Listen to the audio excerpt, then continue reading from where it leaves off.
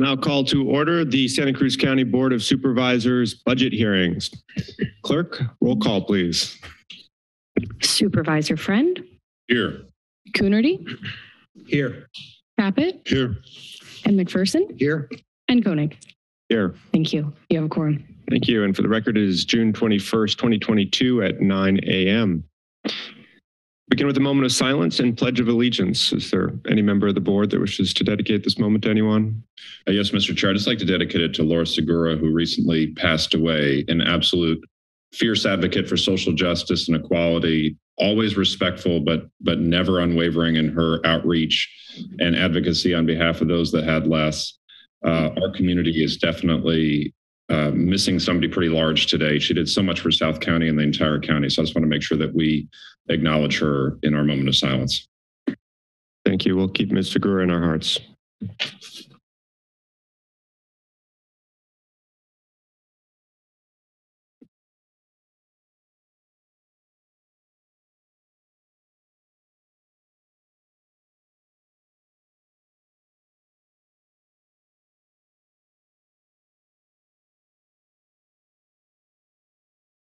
Please rise for the Pledge of Allegiance.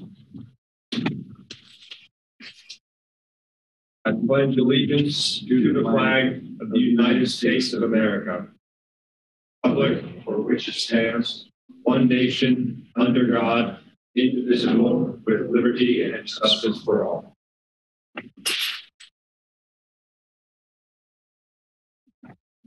Do we have any additions, deletions, or revisions to the agenda today? I do not believe we do. All right. Then we'll begin with item 4, opening remarks from our County Administrative Officer, Carlos Palacios. Okay, well, thank you very much, Chair Koenig and members of the board. Very exciting day for us. In a way, it's like hitting the finish line, but on the other hand, it's like starting the race. So our staff is worked very hard on this budget. And so we're pleased to present it to you. For your consideration this week, the proposed 22-23 fiscal year budget was released on April 29th, and it now includes the supplemental recommendations released on June 7th of this year.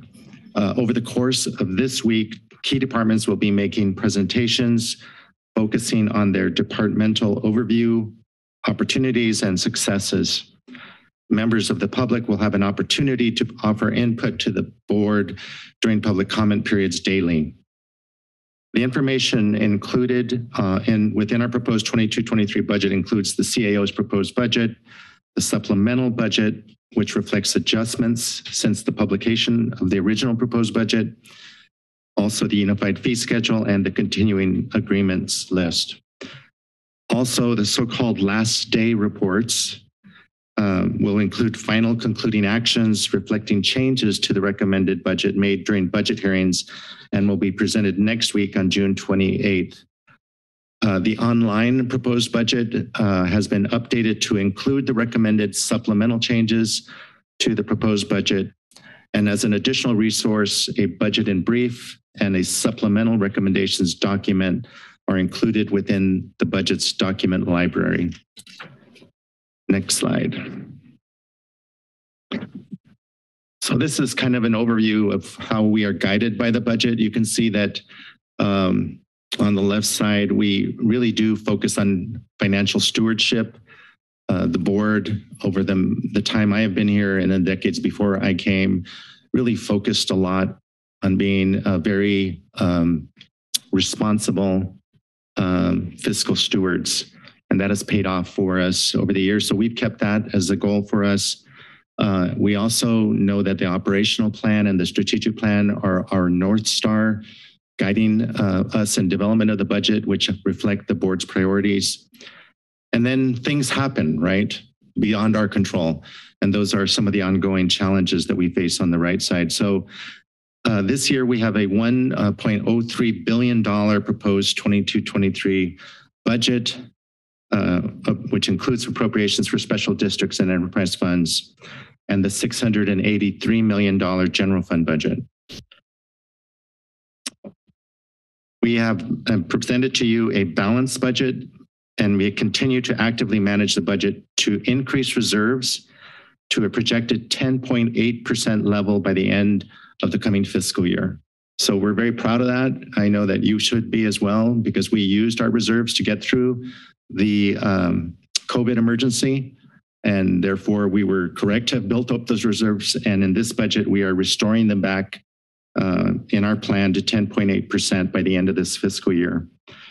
We also did another thing with this year, we'll talk a little bit more later, which is we issued pension obligation bonds, which will save us over $61 million over the long term in our pension costs, and $2 million, approximately $2 million in the coming fiscal year. We also have controlled our position growth within the proposed budget. We've increased funded positions by only 21.8 positions after you take out the 40 positions required to open the county public defender's office. Of those 21.8 new positions that we're funding in this budget, only 10.8 positions are within the general fund. And even with these increases, the county's authorized staffing is just 3% over our 2008 level before the Great Recession. So if you go back to 2008 all the way to now 2022, we've just added 3% of new staff. And that has come at a cost in somewhat, and that in many ways, our staff are very challenged with having to do more with less. As we look at the challenges that we are faced with, one of the significance we face continually is unfunded mandates from the state of California. The most significant one we will face in the coming year is the mandate to establish a care court. Care court, the goals which we agree with are to provide new services, new options to individuals suffering from severe mental illness. We totally agree with the goal. However, at this point, the bill establishing the care courts in the legislature does not provide new funding for counties to implement this mandate. And we're not sure how we can do such a big new mandate without new funding. And it also does not provide a time frame to gear up to implement this new initiative. The Care Court initiative, if it is approved by the state legislature, will have significant impacts on county council. They will have to add staff. Our public defender's office, which we're just establishing, will also be severely impacted. We'll have to add staff. Behavioral health will also be impacted. Public guardian will also be impacted. All at this point to date without any new funding. So anyway, with that is an example of the continual challenges we face from the state of California and unfunded mandates. As you know, the economy now is problematic, high inflation over 8%. We haven't had this kind of inflation since the 70s. And we are gearing up for a potential possible recession in 23-24. I think there's a consensus of economists. If you survey all the economists, they say 6 out of 10 now are predicting a recession within the next year. So that is something we need to be mindful of and careful with. We also are challenged with FEMA reimbursements. We spent more than 100 million, I believe is in the $150 million range, responding to both the COVID pandemic emergency and to the CZU fires. And we are now trying to get reimbursed for those costs from FEMA. And it has been difficult, let me tell you. FEMA is not responding to our requests to process our claims in a timely fashion, has often indicated and denied claims. And that is putting us in a cash flow issue as we come into the fiscal year because we need to get those claims processed. We will continue to advocate with them, and we may need to contact our legislative leaders for assistance because that is a very severe challenge that we're facing. And then last, we also have concerns with insurance and liability as our society continues to be very litigious, as awards continue to grow very high. Insurance and liability costs are rising significantly. And so we are going to have to meet that challenge in the coming year as well. And those are all things that we are faced with that we don't really have control over. Next slide.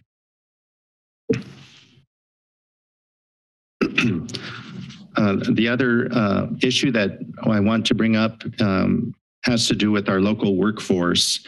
And this is a factor that we are facing as a county government, and in fact, all businesses and all local governments are facing. You'll see that a recent Workforce Investment Board report indicates that the county's labor force participation rate has been at a steady decline since 2015 to today. And you see that since the pre-pandemic peak of June 19, the county-wide labor force has declined by 8.3%, reflecting a loss of 11,983 potential workers. This is on top of a decline, which we have never seen before really, in our population in the county, which has decreased by 3.2% as reported by the State Department of Finance in May 2022 population estimate. So we have seen a decline in overall population, but most significantly a decline in the number of workers.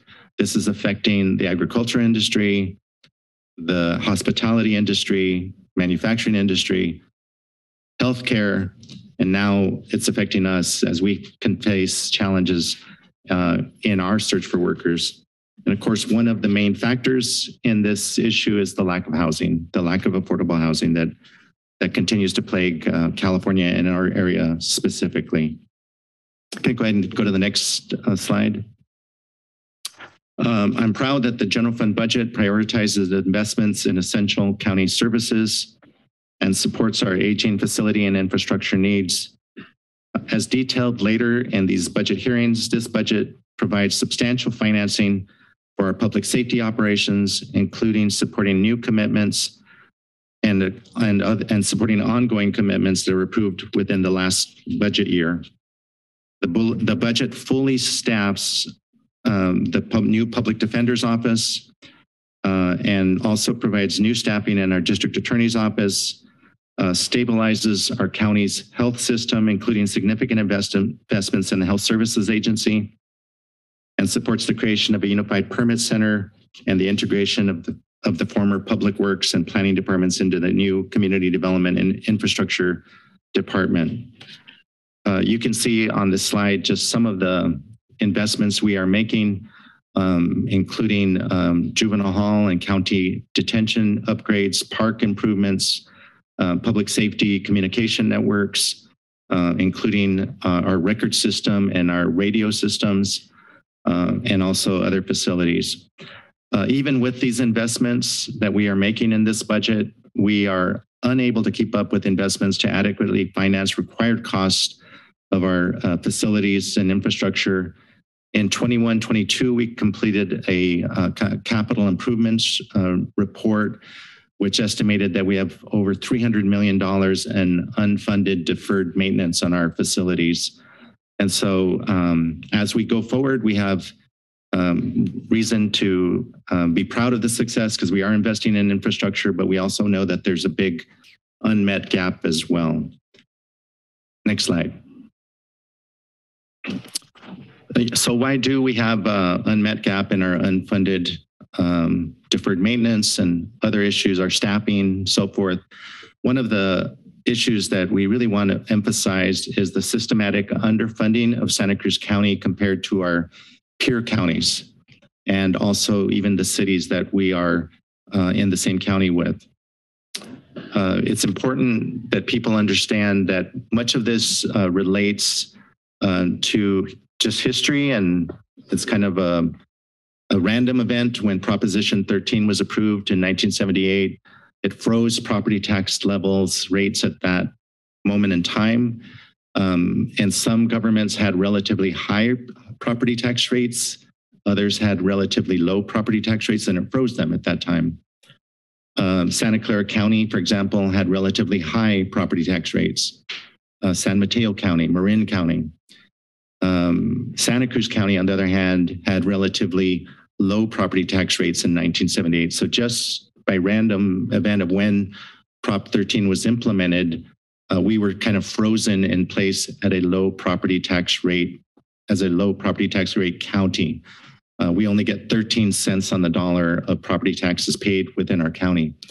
So just to give you an example and illustrate what this means, if we had the same per capita property tax revenue as our peer county averages, so our peer county are counties that are similar in size and demographics to us, we know that we would have $455 million additionally to what we have now.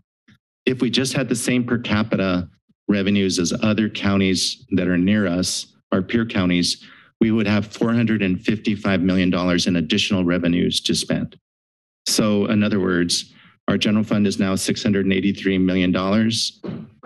If we had the same per capita revenue as our peer counties, we would have over $1 billion to spend. It's hard to imagine what you would do with $455 million in additional general fund money. Well, other counties are doing it. They have it. The state average, if you look at the whole state average for counties, we would have $128 million more in general fund money. And if you just compare us to Monterey, County of Monterey, if we just had the same per capita revenue as them, we would have $79 million more in general fund money. What about our cities? We are in effect the largest city in the county. We have almost 130,000 people living in the unincorporated area of the county that look to the county for municipal services. If we had the same sales tax as our per capita sales tax as our counties, as the cities in our county, compared to Capitola, which has always had a lot of sales tax, we would have over $62 million to spend. Even Scotts Valley, if we just had their per capita sales tax, we'd have $14 million more to spend. So it just shows you that with the challenge we have in that we're providing both municipal services to the unincorporated area and then county-wide services to the 270,000 people in the whole county, while we have a much lower per capita funding rate than both our peer counties and both the cities that are surround us. Next slide. Despite that, we have achieved a lot of successes. And I will say that I'm very grateful for the commitment of county staff. We have gone to extraordinary lengths as we emerge from the COVID-19 pandemic and the CZU lightning fires. And now we have undertaken new challenges, including playing a key role in the formation of the Paro Valley Healthcare District. I'd like to thank the board for their support of legislation to form that district. Also, the county has provided to date over $5.5 million towards that, saving Watsonville Hospital. In addition, we're on track to spend another $500,000 in-kind staff support. Also like to thank especially Senator Laird for his leadership in establishing the Paro Valley Healthcare District. That has been a huge lift over the last year for staff. We're very proud that we're on track to save that hospital and return it to local ownership. We're certainly not free of worry yet, but we feel we're on the right track with that. Another huge success, and this is really amazing and something I thought I might never see in my lifetime, which is the success of the funding of the Paro River Levee project. This has been going on for more than 50 years to try and get that project over the hump.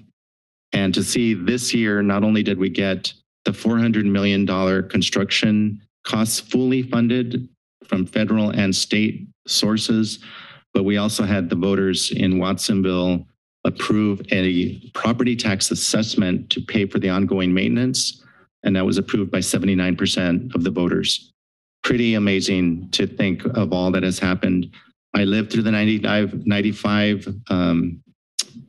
floods and 97 floods. I was the city manager at that time. I know how devastating those floods were to not only the agricultural community and the business community, but also to the populations who live near the river. And so to see this project come to this point is an amazing achievement. I'd like to congratulate the board for your support on this, as well as Supervisor Friend and Supervisor Caput for your leadership. And I know that both of you have truly worked very, very hard on this project. And Mark Strudley and Matt Machado as well from our Public Works Department, especially for all the work that they did. We have purchased the South County Service Center This will be a really nice achievement for the county to provide more equitable services across the county and also provide better offices and better services to the community down there. We hope to open it in 2023. And then just one example of what we've done with affordable housing. We've done a lot, but one example is the Live Oak Housing Project, which will provide 57 affordable units. This was a county-led project, former redevelopment site for the county. We actually did the project management that brought the project about. Especially like to thank Julie Conway, Suzanne Issei, Peter Detlef, who showed the leadership on bringing that project about. And it's really an example of great success and hope for future goals as well for what we can do with affordable housing. Next slide. The county collaborated with Santa Cruz Community Ventures on a project called A Santa Cruz Like Me, which is an effort to look at the county's representative bodies and recognize the value of a representative government and ensure that the diversity of the government reflects the diversity of the region.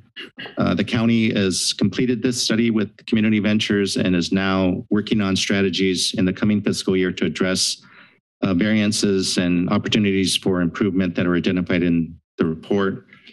The Board of Supervisors in October hired the first public defender, Heather Rogers.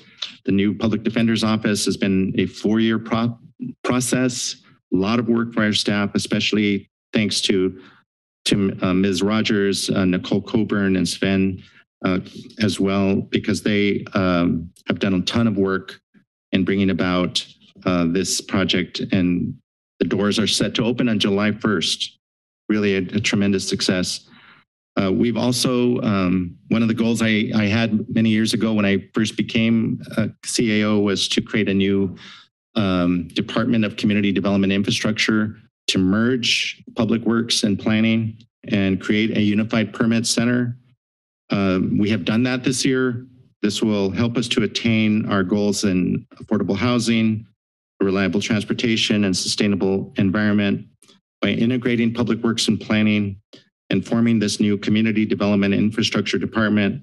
We will be able to collaborate and coordinate our efforts in land use, both short-term and long-term, and also to focus on more customers, focused services and efficient permitting. Also wanted to mention again the pension obligation bonds, almost $2 million savings this year because we did that. More than $68 million over the long term that we'll save. And then this year we had successes in leading the construction of our new libraries. Felton, La Selva Beach, Boulder Creek library projects were completed. The Live Oak Library construction is nearing completion, and the Aptos Library just broke ground on construction. Next slide. These are some of our operational plan successes that are derived from our strategic plan. And you can see the various things that we've done implementing our goals that are outlined in the operational plan. Can go ahead and go to the next slide. And these are other successes we've had in implementing our goals that were outlined in the operational plan. Right, next slide. Our county budget manager will discuss some of the financial challenges we are facing together, including the danger of entering into recession. As the new year evolves, we will face other challenges to sustain investments and successes that we have faced in the past. We really want to update our operational plan in the coming fiscal year. We look forward to the opening of the South County Service Center in this next fiscal year, the development of a master plan for the Freedom Campus, supporting the construction of the Powder River Levee project as it gets underway. And also, I'd like to thank our county departments, our department heads, and our budget team that both produced this balanced budget, but also simultaneously launched what we expect to be an award-winning interactive online budget, which is integrated with our strategic plan. Thank you very much, and that concludes my remarks. Thank you, CAO Palacios. Are there questions or comments from members of the board? Yeah. Supervisor McPherson. Yeah, thank you, Mr. Chair. A tremendous presentation. This is my 10th budget session, county budget session, and I've never experienced more challenging times. And I'd just like to say a few things for all of our employees and the county's department heads who have really gotten us through the most difficult times that I can remember in the last decade. I'd like to thank our budget team, and as we're going to hear from, and our IT staff, and on the new online budgeting presentation. I think it's easy to navigate, and a number of helpful tools that make the data easy to compare from year to year. This year's budget really represents a great deal of leadership and partnership between our CEO, department heads, and our own labor force with our county employees. Considering the challenges we have faced during the last 2 years, it's amazing we're considering a budget that offers the kind of investments we are making without having to make any significant cuts. It's been mentioned with the hospital, the center down in Watsonville. It must be said that we have a perfect storm of fiscal challenges this year, I believe, in Santa Cruz County that really require us to be very disciplined with our spending and protective of our reserves, which have been mentioned, and that's very encouraging news to hear. Thank heavens we had those reserves in these last 3 years that we've gone through.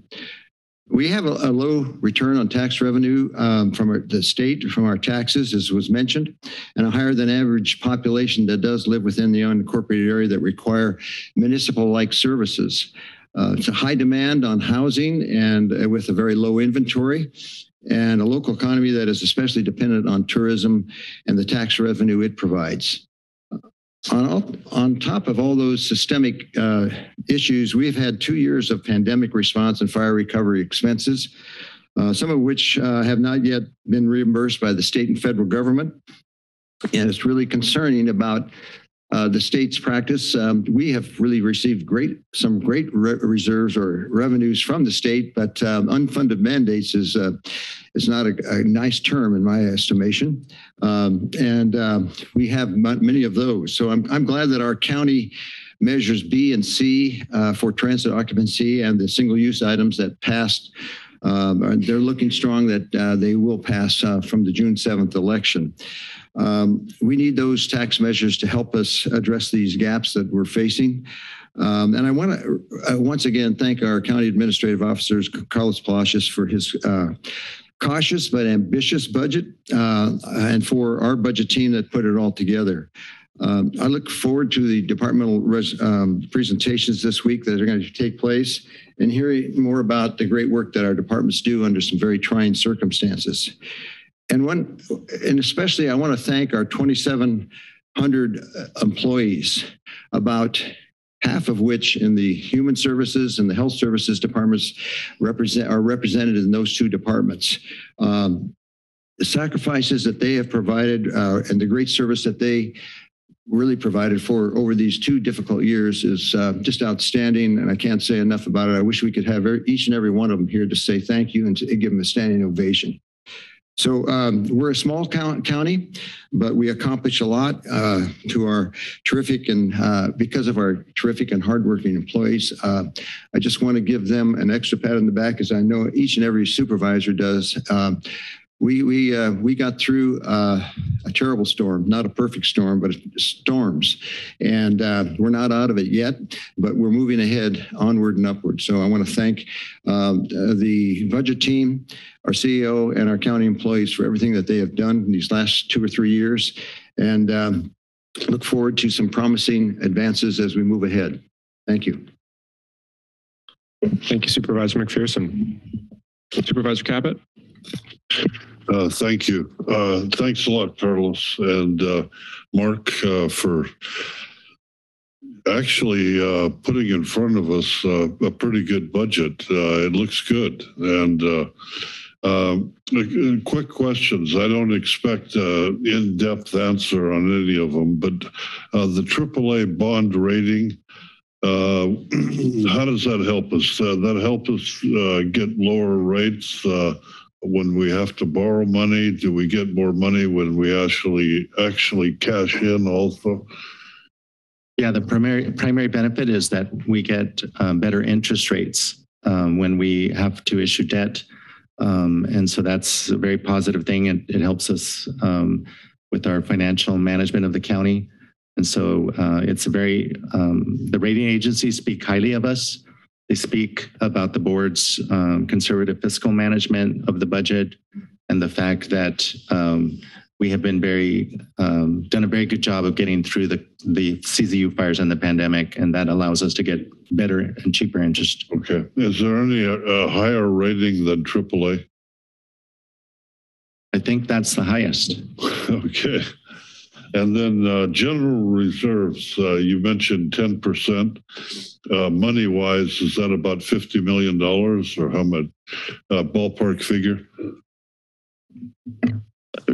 Chair Caput, our reserves, our total general fund reserves are at 71 million right now. But as you'll see in the slide that I'll be sharing with you, that number is reduced significantly when we start thinking about the money that's set in there for health services agencies to serve the Medi-Cal population.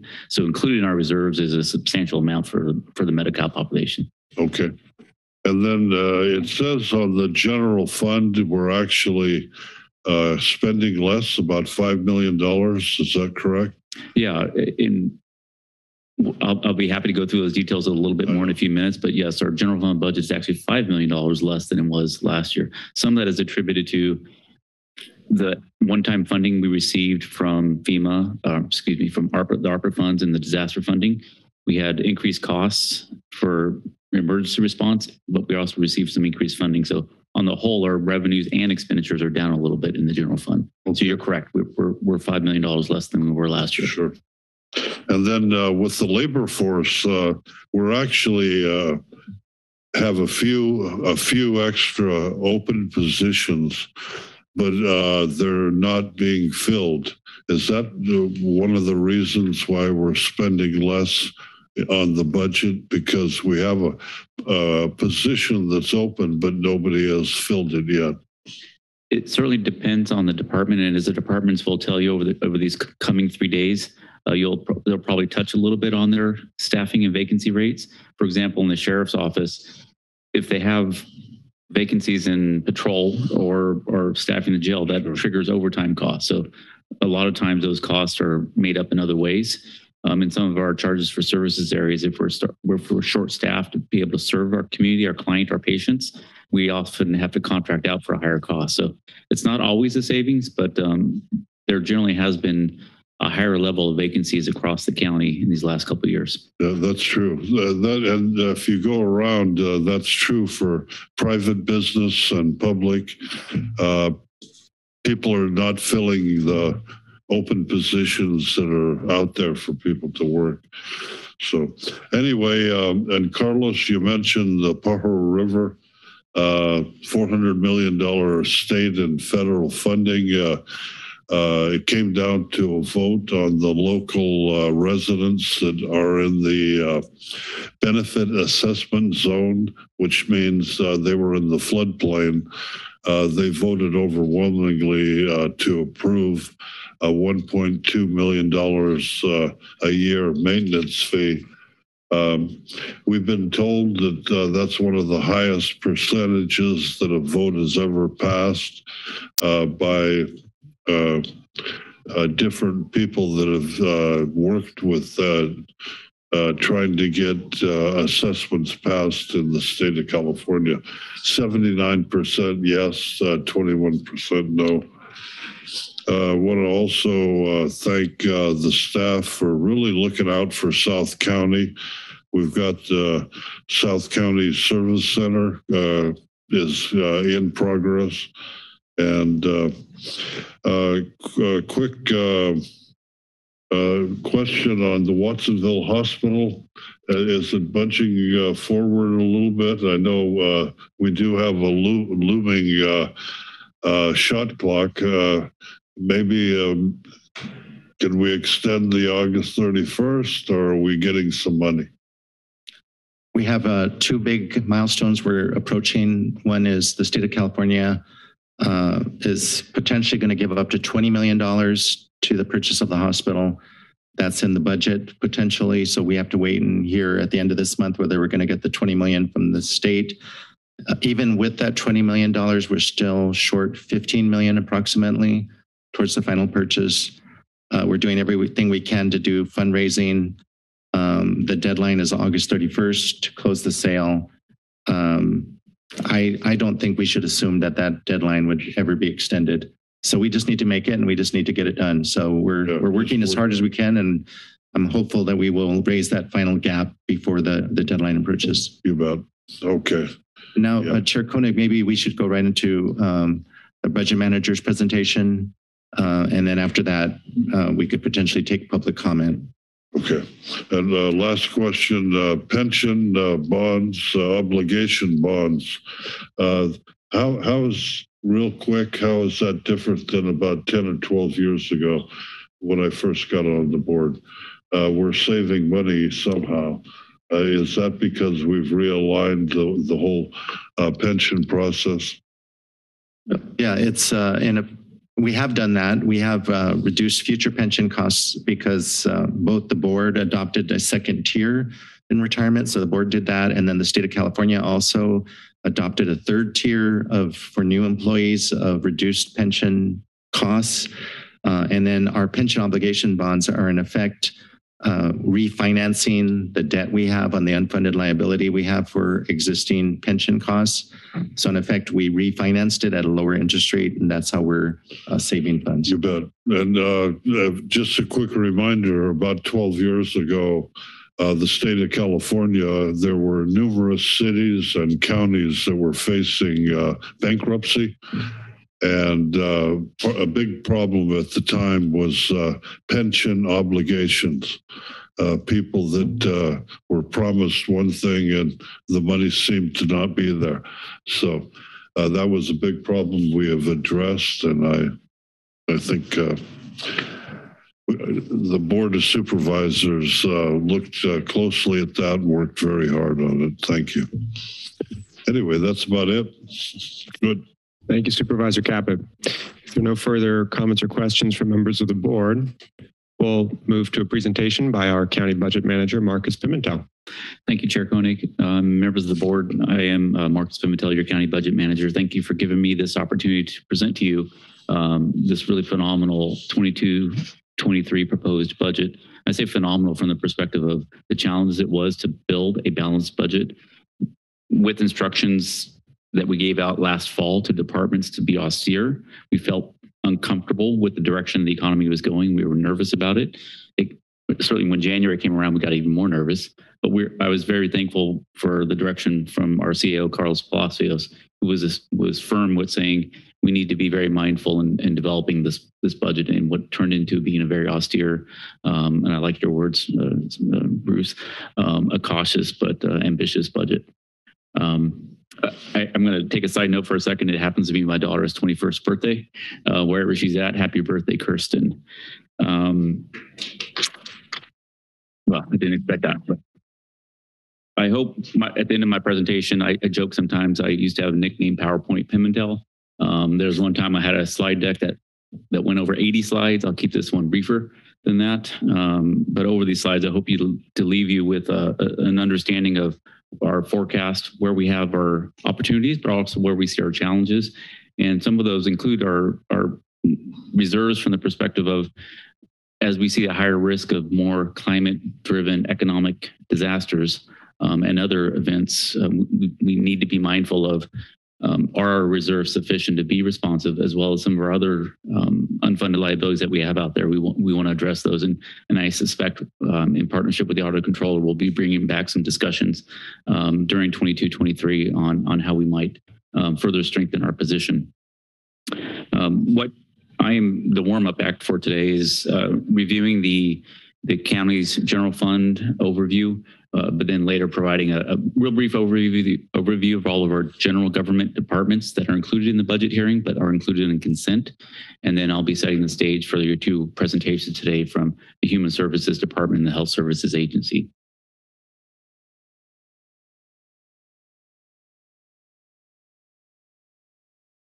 Thank you. I'll just, Today opens up our budget hearings over these next several days. We will be reviewing the departments for health and human services, as well as providing an overview of all the departments that are on the consent agenda. Today, those departments are within our general government services area. Tomorrow's land use and community development, community services day. And we're also having the Office of OR3, Office of Recovery, Response, and Resiliency present tomorrow. And then we'll conclude on Thursday with public safety. Well, I should say conclude, we'll conclude this week's hearings, and then we'll continue the hearings to next Tuesday in the afternoon to conclude all of our budget actions, including the unified fee schedule presentation and the concluding actions to approve the budget. We'll then come back in the fall, as we do every year, to present to the board the final form of the adopted budget that will then be transmitted to the state that is scheduled for September 20th.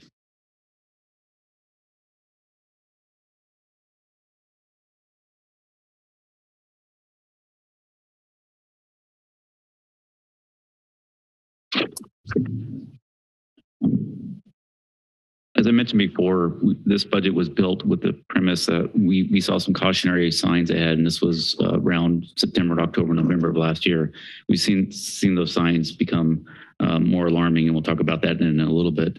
But from the positive perspective, we were able to, in those very austere moments, hold our funding to, yes, we've added 61.8 positions in the general fund, but of those, as CEO Palacios mentioned, 40 of those are to stand up our public defender, 11 of those are within our internal service fund. So on the whole, 10.8 across our general fund, which is quite an incredible low amount of when contrasted against the demand and services and the requests that are out there.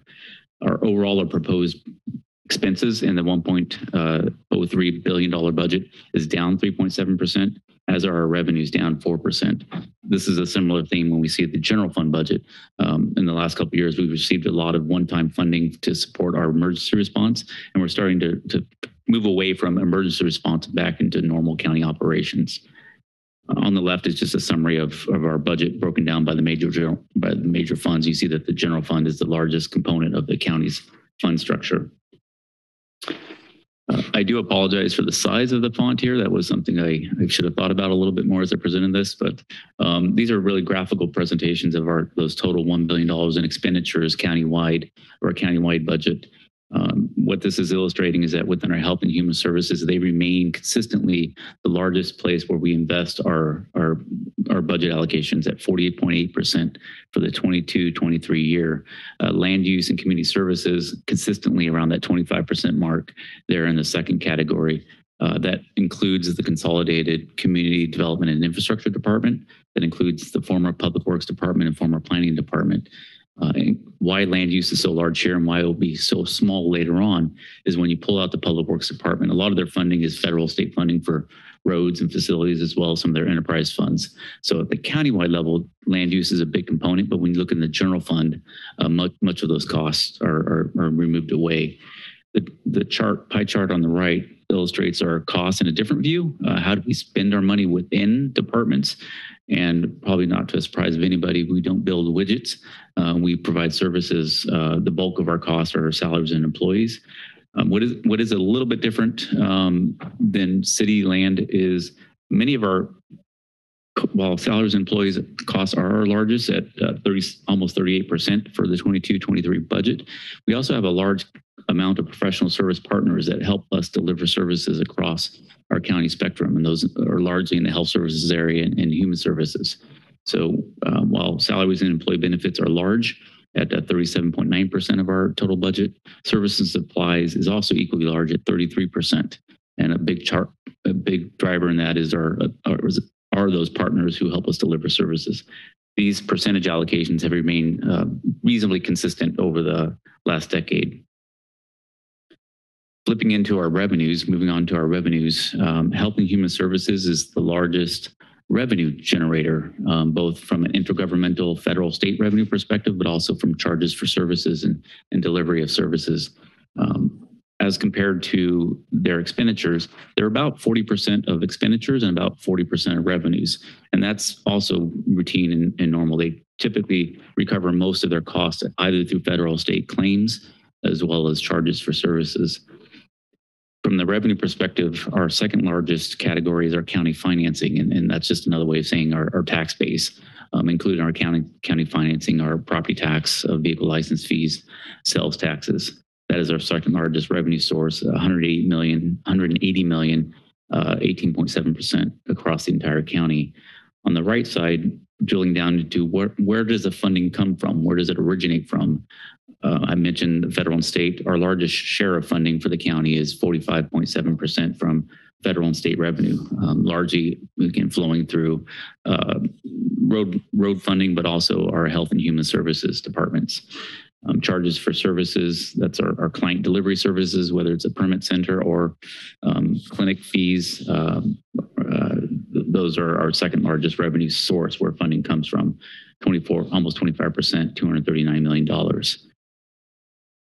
I'm going to slowly move us away from the countywide view because we end up spending most of our time in the general fund. That's where we have the most challenges, but also a lot of our opportunities are designed. But I do want to paint the picture of the 2,700 staff that Bruce and Ferguson you referred to, and they've done phenomenal work over these last several years responding to dual emergency events. Health and Human is our largest service providers and directly our largest staffed areas. 1,350 people reside, funded positions are in those departments.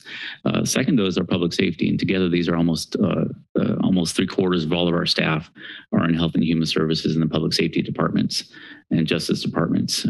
Together, that's almost 2,000 positions. I think it's 1,998.9 positions. You know, one more positions, it'll be even 2,000.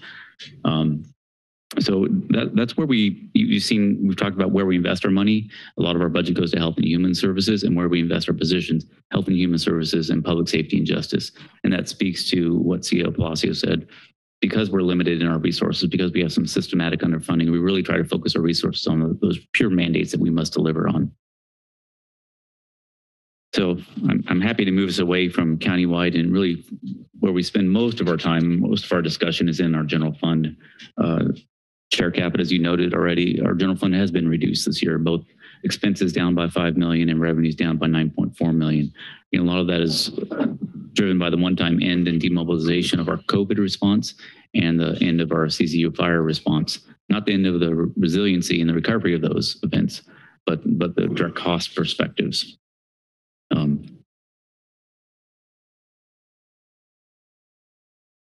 It goes without saying that we are concerned about our future, not from a perspective of how will we get there, but we know we will. But we have gaps in our forecast, and those gaps have been consistently there. When we look into our out year of 25-26, we're still facing about a $10 million funding gap. And that presumes maintaining those very minimum service levels that we talked about, prioritizing funding in our public safety and justice and our health and human services departments. We don't have a lot of other programs that are easily scaled down or shifted. So it's harder for this county of our size or limited size compared to other counties to adjust and adapt and downsize. But what this chart tells us is without other funding sources, without other help, or without continuing, we're forced to continue to be creative with bridging those gaps. And often we've had to bridge those gaps in reductions of services. So just know that our mandate is to present to you a balanced budget. This year's budget is a balanced budget, and we will continue to present to this board balanced budgets in the future, but there may be some hard trade-offs and some hard choices ahead should this forecast remain. What is not included in this forecast are the assumptions from revenue increases from the June ballot measures, but we also haven't quite quantified the level of impact and the timing of when the next recession will hit. So this forecast will change in the coming months for sure.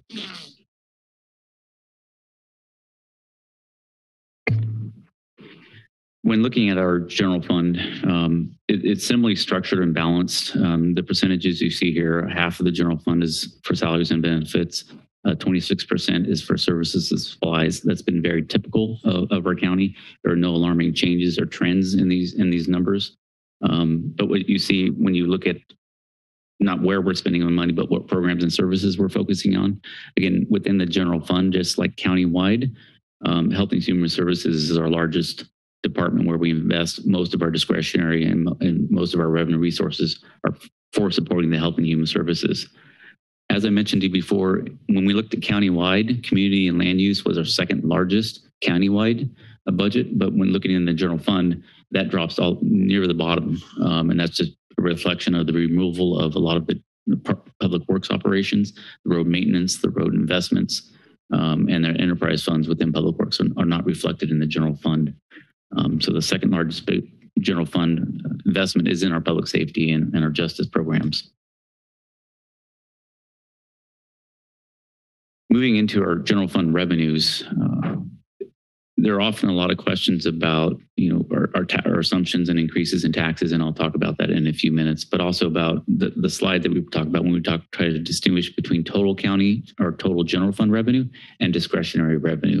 And put it very simply, we try to get to a point of looking at our total general fund revenue, in this case, $663 million, backing out a lot of those direct funding from federal and state and direct charges that departments provide. So essentially, if they're a business unit, they're direct revenue sources.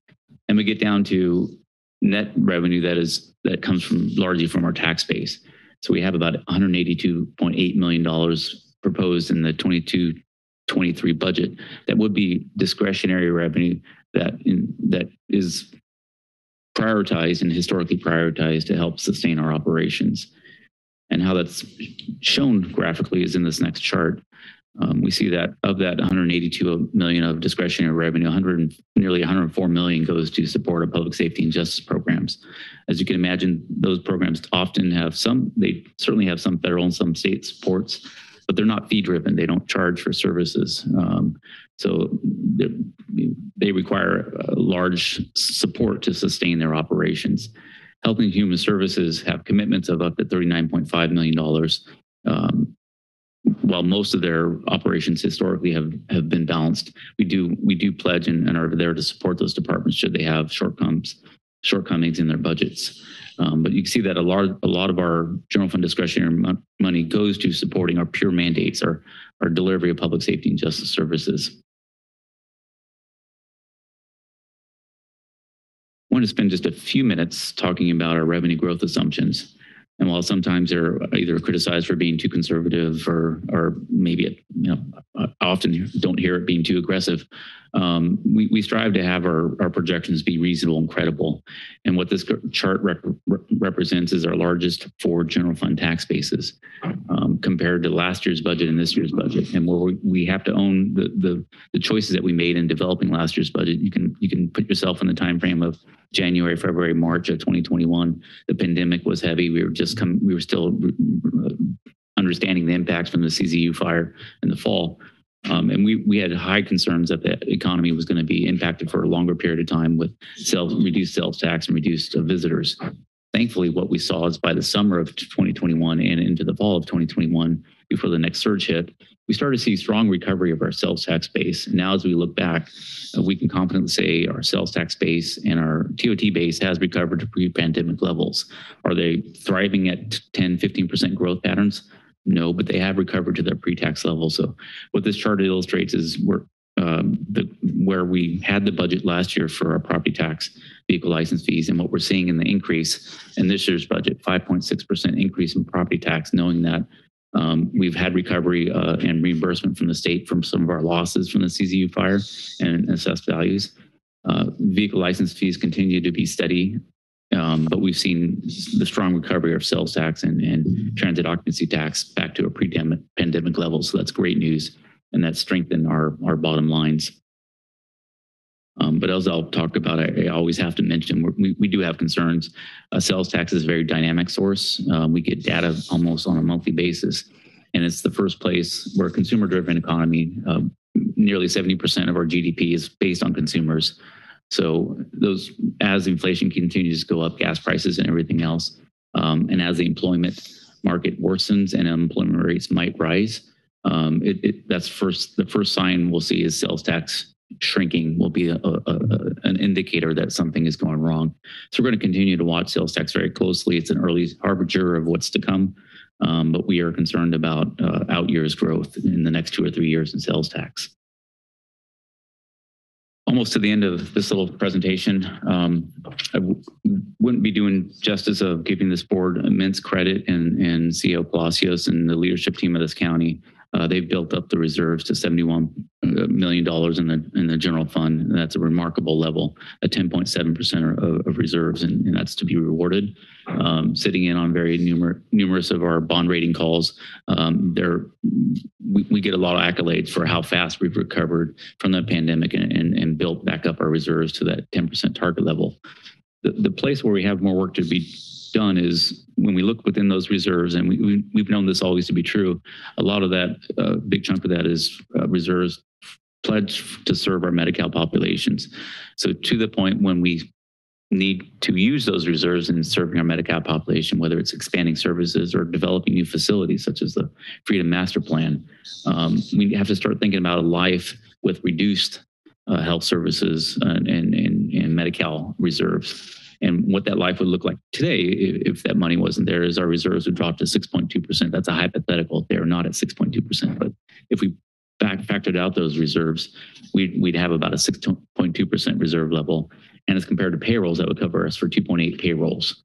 Those are very alarming numbers from a fiscal perspective, given our high risk of climate and proximity with the ocean and other earthquake events. We have higher risk than many other counties. So it's to our benefit to start thinking the longer term about how we build up our reserves, because included within these reserves are emergency response reserves.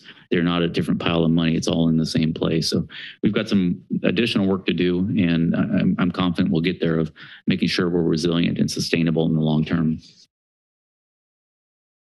Finishing with the down news, as we often do, I do promise I'll finish on an up note. Since World War II, anytime the yield curve has inverted, it's been a predictor of a recession coming. And what that means is bond rates, typically, if you're investing, the longer out you invest, the higher you yield. You buy a 10-year bond, somebody's gonna hold your money for 10 years, so they give you more interest. What happened in March is that yield curve went shorter, where short-term money was more expensive than long-term money. You actually lost money by going out 10 years. That's a very unusual occurrence. And every time that occurrence has happened, within 3 years, there's been a recession since World War II.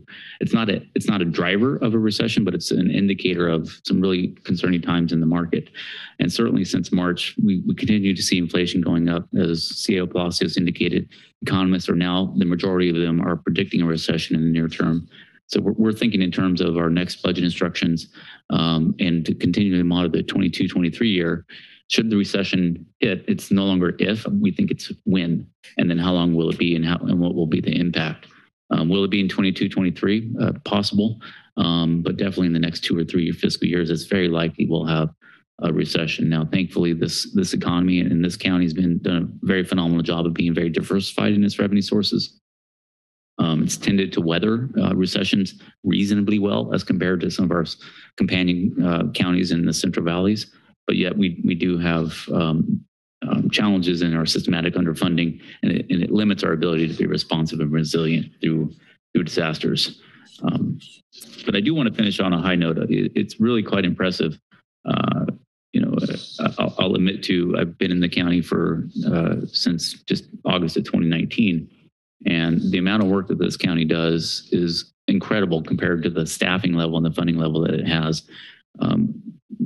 When we've been doing some peer review over this last year and a half and talking to other counties, and the time it takes for them to complete projects like those that CEO Palacios talked about would have been generational, 5 years, 6 years, 10 years. Now, the Power Valley Levee project is one of those generational projects, but that's not because of a lack of our work. It's been a lack of federal and state funding. But we've done some phenomenal work, and we continue to do phenomenal work every year, doing unheralded work that is, for me, it makes me really proud to work here, and I'm proud to be part of this team. I love the strategic plan that we've developed. I love that we have an operational plan, and I'm a big fan of seeing how our budget will drive and support the operational plan going forward.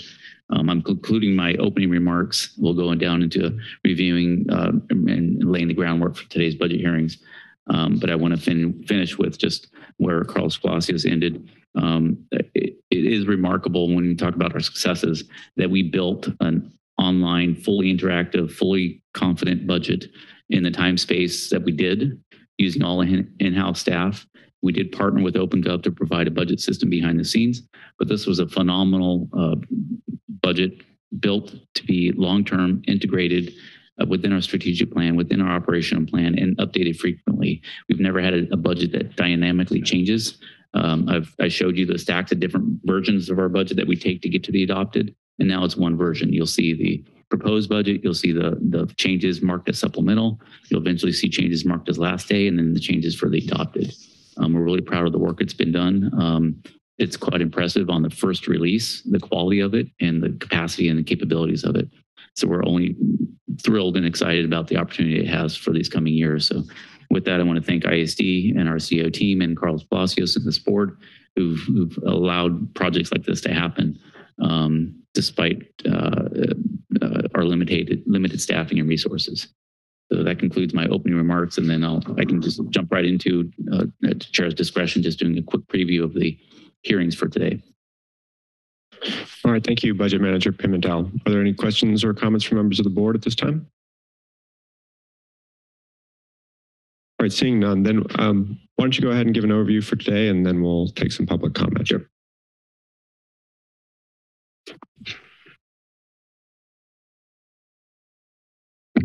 Chair, I believe we may be missing slides. We may need to run and grab those. It will just take a moment. My apologies. Okay. You know, I could offer all the data I present to you is in the consent agenda. It's in the online budget.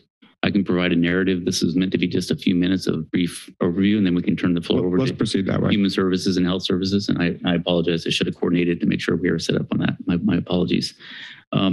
So within the consent agenda item are our general fund, general governmental departments, a lot of our general services departments, the Auditor Controller's Office, the Assessor's Office, the Clerk of the Board, the Clerk of Elections, our office, the County Administrative Office.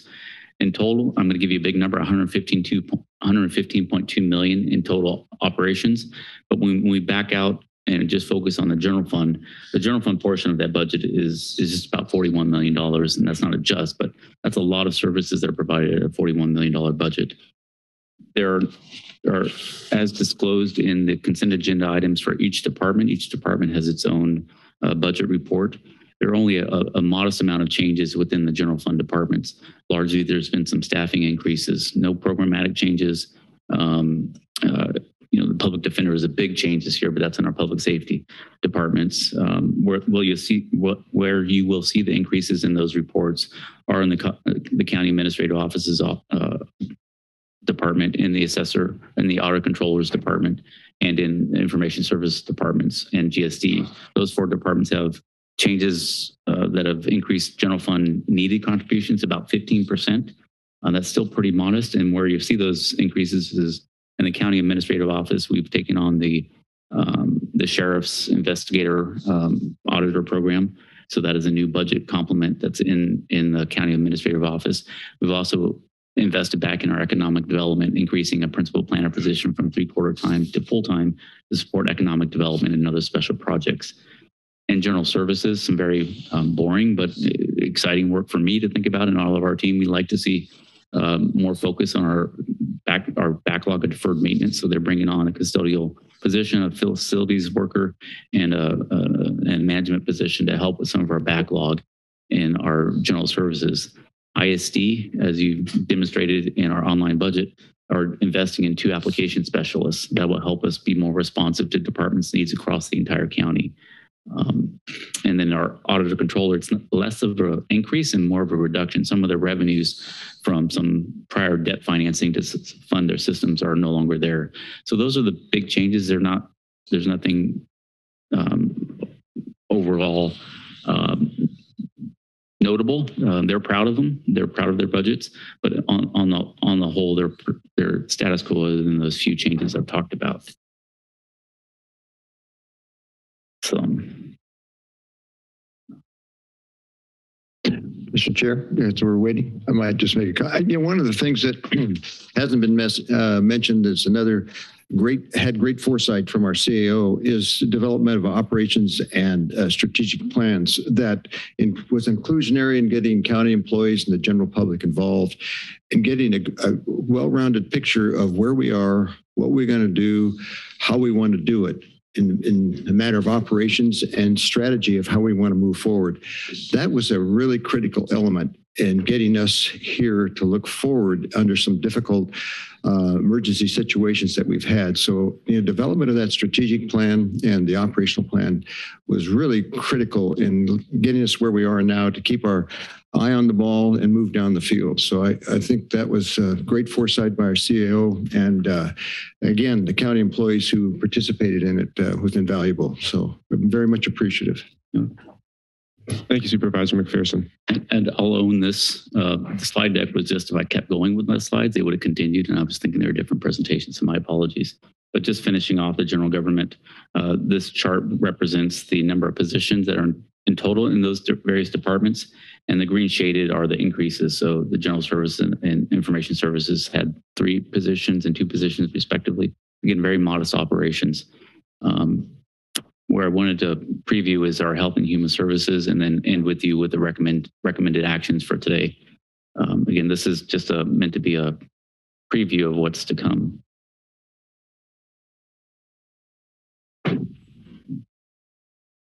Move me to the next slide. Within Health and Human Services, as detailed in the overall presentation, there's a $423.5 million budget. Health at $238.7 million, and Human Services at $173.9 million. Also included in Health and Human Services are child support services. They're effectively status quo. Their funding is derived from a state funding formula, and there are no changes other than an unfunded position this year. There's also our core investments, and that item has been deferred. It's on consent, but it's a deferral. That item was heard on June 7th and will be discussed again on June 28th, next Tuesday. So there's no action today to be done with the core program. Move me ahead. Within the funding support that the general fund provides for these departments, these numbers may seem large: $21.8 million for human services and $12.7 million for health services. Typically, these departments do perform better than that. These are just a budgetary total budget for total costs versus generally a little bit on the conservative revenues. Generally, those departments do not depend on very large general fund contributions, but we're there to help sustain their services should they be needed. From a perspective of what the change is, this is the change chart of our general fund contributions to those departments. And what I want to explain and why I'm showing this particular one is, while it looks like Health and Human Services received considerably larger general fund contributions than the allowed budget for 2021-22, their increases from last year's budget are driven by one-time funding that came from FEMA and ARPA that brought down their contributions last year. So when we look year to year, their last year's numbers started lower arbitrarily because of FEMA and ARPA funding. So when we normalize for that, they're actually status quo with their general fund contributions. As far as positions, that's where you see the biggest changes in these departments. Health and Human Services, the health services agencies are largest department, 752 positions, funded positions. They're requesting an increase at 21 positions, and those positions are all across HSA's various services, supporting clinics, supporting behavioral health, but also in response to preparing for the reforms out of CalAIM at the state. Human Services shows a reduction of 27. That is not a reduction in force. That is a reflection of within Human Services were COVID shelters. And over the last year, there was always a plan to demobilize the shelters. Late in 2021, there was an extension period to get us another 6 months of funding. That funding ends in July. So there's been a long plan to demobilize those shelters, 51 positions that will no longer be needed come July. So that's a big reduction in their positions. Otherwise, they are investing and increasing in their ability to serve our community. As times get worse, their demand goes up. There are nearly 17 positions being added to the social services to help strengthen their ability to be responsive. So that finishes with my recommendations for today, and I'll gladly go silent and let the departments finish this day of public hearings. We ask that the board consider any public comments and then take action on the consent, that we open the budget hearings and consider the regular agenda budget presentations by Human Services Department and the Health Services Agency, that we then continue the budget hearings to tomorrow, June 22nd, and that these budget hearings will ultimately conclude on next Tuesday, June 28th. That effectively concludes my presentations. Again, my apologies on some of the technical stuff. That was my own shortcomings and forgetting where my slide decks were. Thank you, Juliet. Thank you, Budget Manager Pimentel. Then we'll now proceed with action on the consent agenda, and that's items 9 through 24. And we'll begin with, I was just going to say, sir, we'll begin with public comment on the consent agenda. So if you have any comments and you're here in the room, please approach the podium.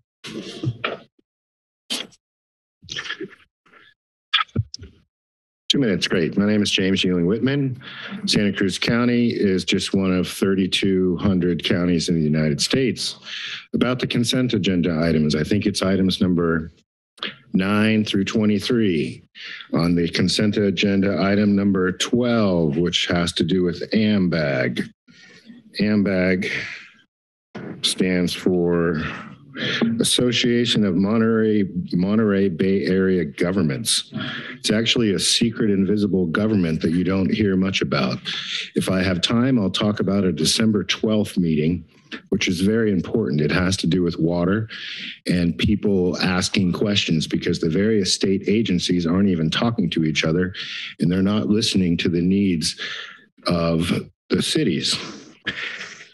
So about agenda item number 12, it says that the budget was like a little bit over 32,000, the difference a little bit over 32,000. So there was a net gain of $56. That's really odd. Going back to some of the things that the COA stated, and that's Carlos Palacios. Of note, before 1915, Board of Supervisors and city councils were taken over by the COAs and the city managers. You guys are just actors. You guys act really well.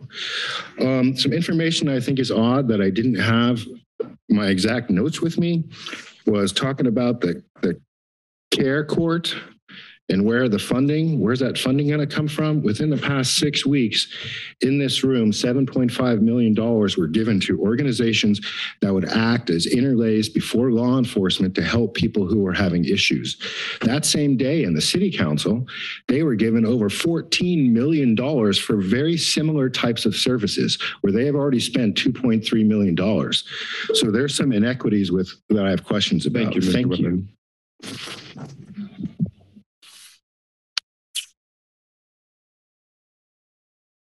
Supervisors McPherson, Friend, Koenig, Coonerty, and Caput.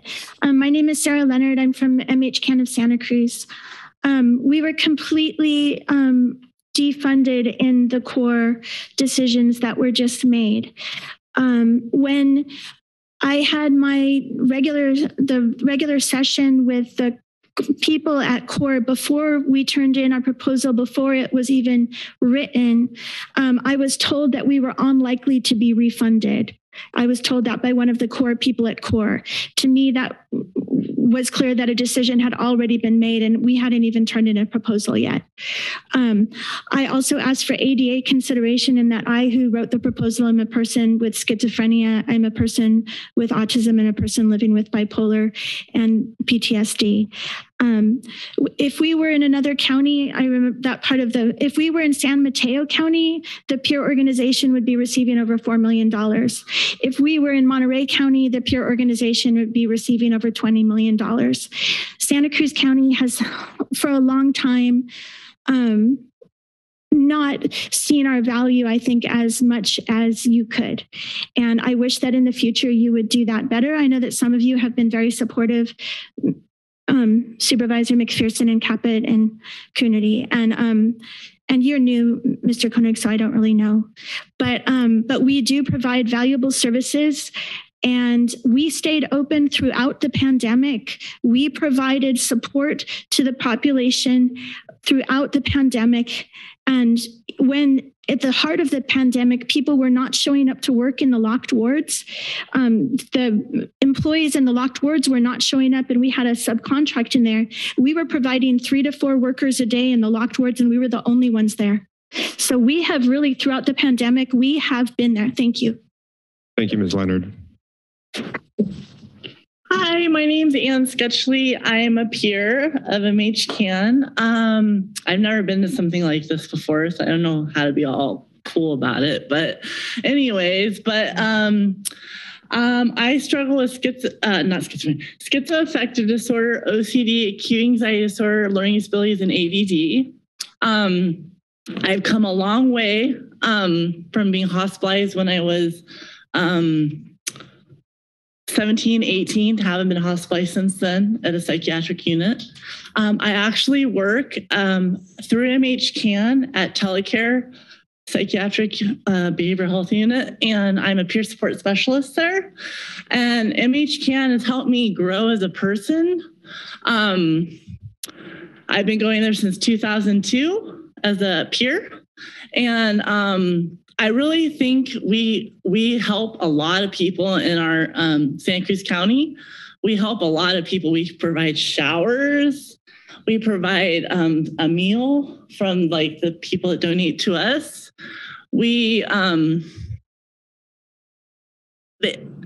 I'm sorry to cry, but Sarah and MHCAN have helped me so much grow. I'm also a caregiver because of that.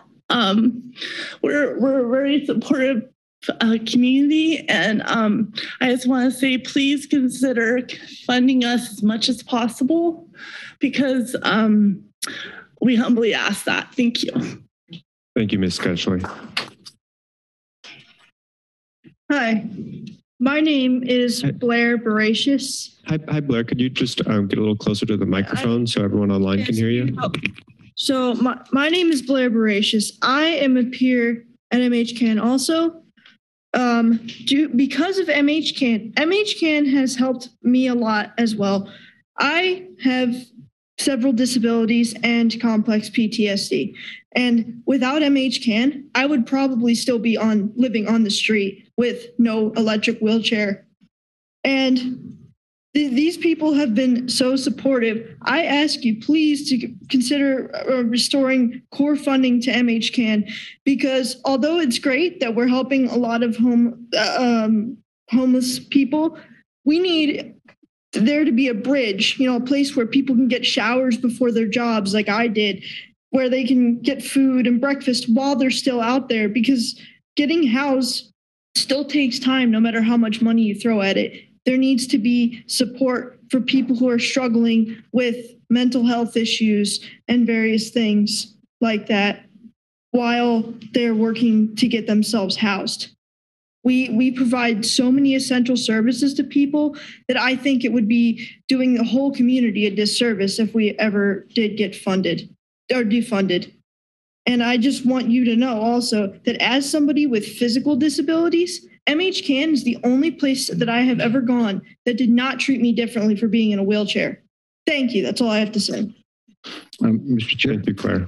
Mr. Chair, if I could just, Supervisor McPherson. I know we're going to have the Human Services Department make its presentation today, and I think most people know, but I want to make it clear that we're not going to be making a decision on the core allocations until a week from Thursday on the 28th, but we welcome your comments now. But just so you're not anticipating a decision, there's an appeal process that we're going to find out more about tonight or tomorrow on the Board of Supervisors. So I just want to make that clear, but please, you're welcome to make your comments. Please proceed. Hi, my name is Helen Bradley, and everyone, I really appreciate it calling me Miss Helen. I'm 77 years old, and I've been going to MHCAN for a long time, and if it hadn't been for MHCAN, even to this moment that I'm standing here, I don't think I would really be alive. I have a little sickness going on with my body. And thanks to MHCAN, it gives me something to do. I don't have to just sit around in my house. I have a place to go to. And also, if it weren't for MHCAN, I just wouldn't be standing here because I was the type of person that didn't communicate with people. And thanks to Sarah Leonard and this lady named Mel, they brought me out of the darkness into the light. I'm in the light now. And I thank them for that. How you doing? And please don't cut them off. I don't know how much longer I'm going to be here, but I pray to God that the length of time that I'm here, I will still be able to attend MHK. Please don't cut them off. That's all I have to say. It's a beautiful place. It keeps me, I'm not lonely no more. I don't do without anything. Thanks to MHK, and I have a place to go to during the daytime. Thank you. Thank you, Ms. Bradley. You're welcome.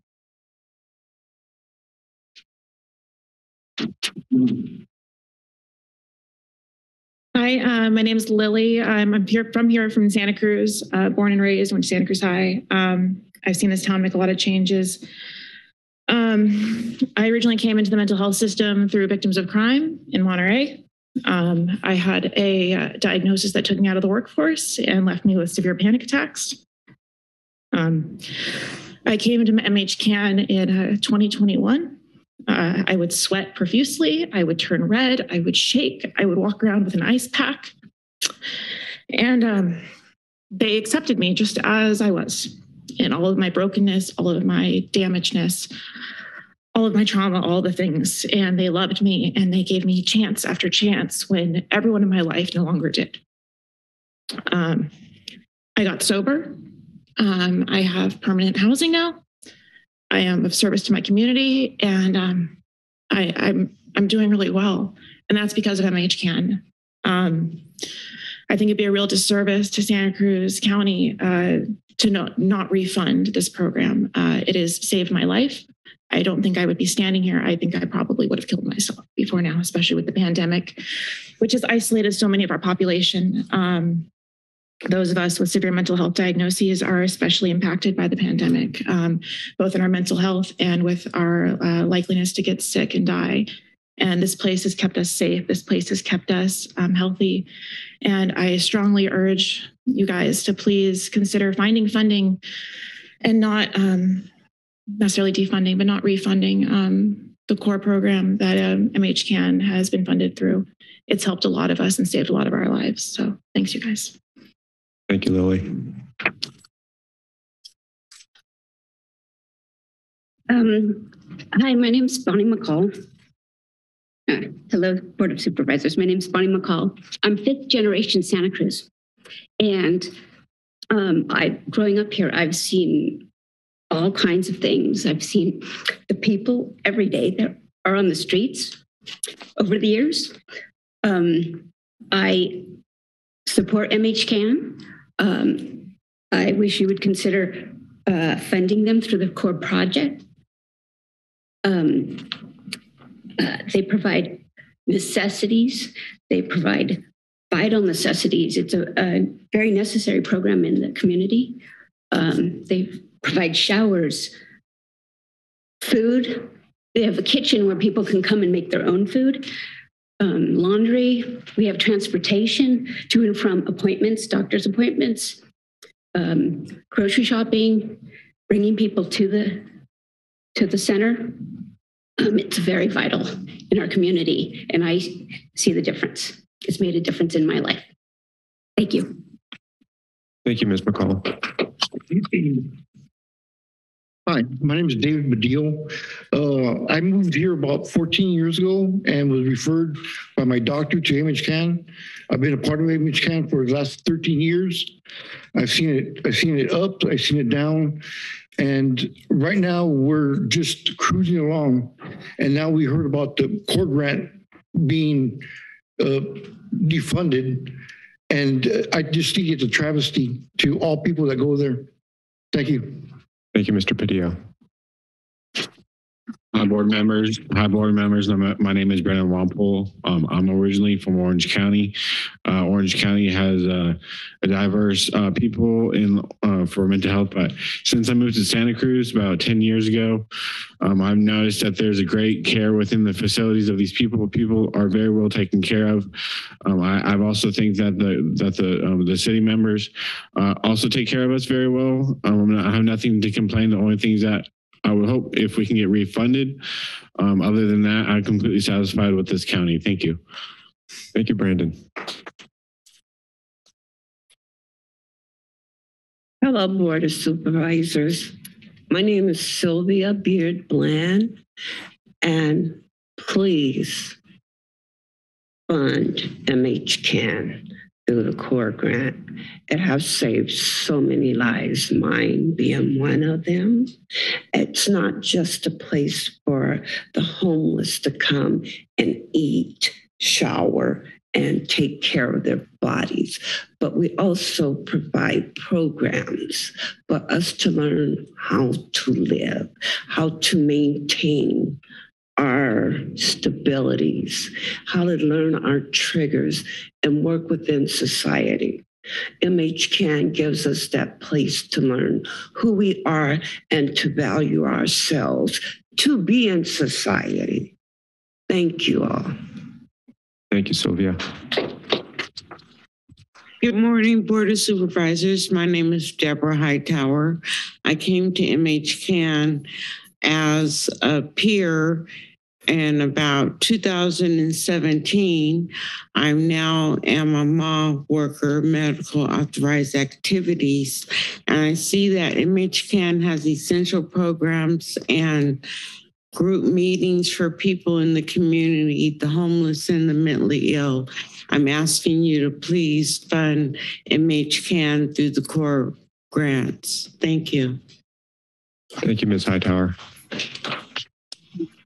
Hi, my name's Anna Marie Banuelos, and I too am a member of MHCAN. My diagnosis is bipolar and PTSD, but I too honestly believe MHCAN is an asset for a population in Santa Cruz here for a variety of things. MHCAN promotes healthy minds, recovery, things that we struggle to obtain for ourselves that is, for me personally, impossible by myself. So without people like Sarah Leonard and fellow members of MHCAN that I've come to know and meet, I'd be by myself right now. And that is not the place a mental health person needs to be under stress and, so thank you for listening. Thank you, Anne Marie. My name is Ken Mangan. I know Supervisor Greg Caput. He's a friend. He knows my story. I write letters. I write poetry. I stumbled upon MHCAN. I live in Watsonville, but I'll take the bus to go to MHCAN. MHCAN, the one word which summarizes it is family. Thank you, Ken. I'm not going to be long-winded. My name is Trajan Spinner, and I am here on behalf of MHCAN. It will be greatly appreciated if you could put some of that money to the side for us so we can continue providing the resources needed while also assisting the community in growth. Please and thank you. And again, my name is Trajan Spinner. Thank you, Trajan. Good morning to all of you. I moved to Santa Cruz over 2 years ago, and not too long ago, if it wasn't for the staff at MHCAN, I wouldn't be standing in front of you today. They need the funding that they're asking for to help people that without MHCAN would more than likely be found somewhere deceased. That's just putting it plain and simple. They're kind-hearted. They do whatever they can to help the community as well as the people there. And they just need the funding, and I really hope that you give it to them. Please and thank you. Thank you, sir.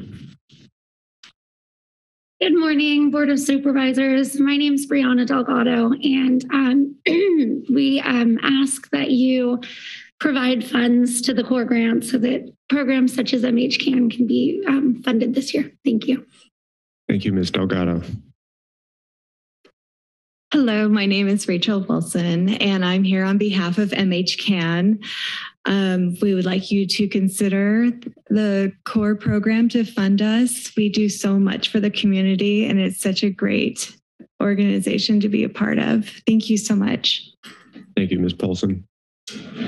Good morning, Board of Supervisors. Excuse me. My name is Ernest Davis. I've lived in Santa Cruz for 22 years. I'm a cousin from San Jose, right over the hill. I was born and raised over there. I was fortunate to live in a nice community, a nice home. I went to a good high school and schools. So I moved over to Santa Cruz and I started volunteering for UNICEF and worked at River Street Shelter, provided donations, services, my handyman services. I feel that it's important for every city to take responsibility to be there to help the mental health community, because we all are part of this society here, and we each got to do our part. We cannot ignore certain things. I feel that MHCAN was born out of necessity, out of the belly of Santa Cruz, and it's not going to go away. And as minute as a drop of water in a bucket, the reverberations of this facility is needed. I feel that it's not going to go away anytime soon. It will remain here in Santa Cruz, and it's a mental health community within the community of Santa Cruz. It's just there. We need your support. I know that you guys handling the city, the budgets, it's a really big deal, and you guys are doing a great job. I would hope that you guys would keep on funding the core fund, and we appreciate you so much. Thank you. Thank you, Mr. Davis. Hello, my name is Laura Chatham, and I want to thank you all for the hard work that you've done to put together this budget. I just have two things that I don't understand. I'm on the County Mental Health Advisory Board, and I also was the volunteer coordinator for the first 2 years of the pandemic for Food Not Bombs. And I just wanted to ask, in the wake of what is happening on the streets, we all know that more funding for real on-the-ground services such as psychiatric counseling, emergency response, and stabilization facilities are badly needed. We hear that the funds are available, and yet it seems that organizations like that are providing these services like MHCAN are being perhaps cut. And I don't understand why that should be at this point in time.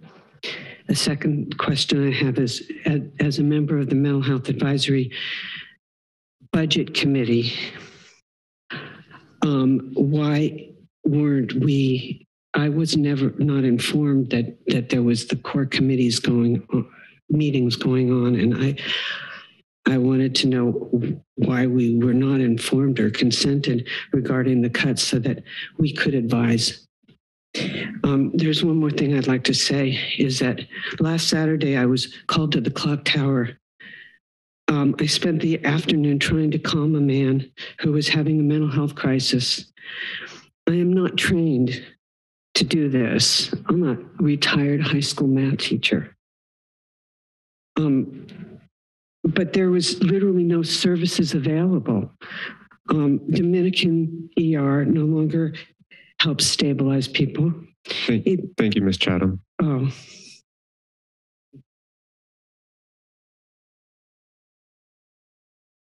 Good morning, Board of Supervisors. My name is Eric Drake, and I'm a native from Santa Cruz. Born on the west side. I've been living here for like 60 years. And I'm going to say MHCAN was a lot like what you are. And the police officer in the back. Y'all serve the community. You're all serving the same hand. You don't cut your fingers off of your hand. I think it's a good idea. suffered from ADD, HDD, and mental depression. All through my life, I was pushed all the way through school. I didn't know how to read and write. When I got in the 11th grade, I challenged the principal of Harbor High School. Told him, I'm going to sue if you don't let me go to college and learn how to read and write. The person who runs the community, like the SARB, she's the one who taught me how to read, and she got a master's degree from me, and she ran all the city schools after that. But see, people just don't care. Not everybody got love. But this organization right here, it ain't nothing but a love fest. And what you do is you grow. And they help to pull me out of myself and take responsibility for what I was hiding in myself. And I'm thankful for that. But if you do need the money, I'll sue the motherfuckers. Thank you, Eric. I got more than you. All right, seeing no one else here in the chambers that wishes to comment, is there anyone on Zoom? Yes, Chair, we do have speakers via Zoom. LS, your microphone is now available. Thank you. Good morning. Leah Samuels here from Human Care Alliance, a nonprofit coalition and leadership organization. I don't have the skills of your staff who gave a comprehensive presentation today. My background's legal. I'm not a fan of changing the rules as you go along, so I've struggled thinking about my comments. I believe in a trustworthy system of checks and balances and a process to make changes. That said, the budget process is a little different. Part of the process is that you have discretion in making the final decision. There isn't time to comment on the details, but I think the budget has money to move a little bit more to core. Please consider the purpose of the funding, a local movement to achieve equitable health and well-being in Santa Cruz County, using a framework that is collective impact, result-based approach that is responsive to community needs. The community needs to be able to rely on some essential services. Please look at the budget as recommended. Ask yourself, not who got the money, but will residents be able to access needed services they've relied on from someone? I propose the answer is no. Please find some money. There's wisdom in a rainy day fund, but this is beyond previous years. And while that's smart, I suggest that if the budget passes as recommended, it will be raining on a lot of people. And that rain spreads. As a defense attorney and dependency attorney, lack of services leads to an increase of crime and harm to children. And that's going to cost you more money in the long run. Thank you so much for your time. Also, please consider the county could lose significant federal funding with the current budget, and we need all the dollars that we can get. Thank you. Thank you, Ms. Samuels.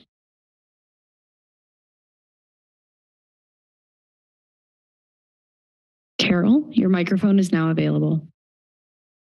Hello, my name is Carol Bjorn, and it's really heartbreaking to hear all these stories. And there's a pretty easy, at least one solution is to really look at any bureaucracy you all have and get rid of that bureaucracy.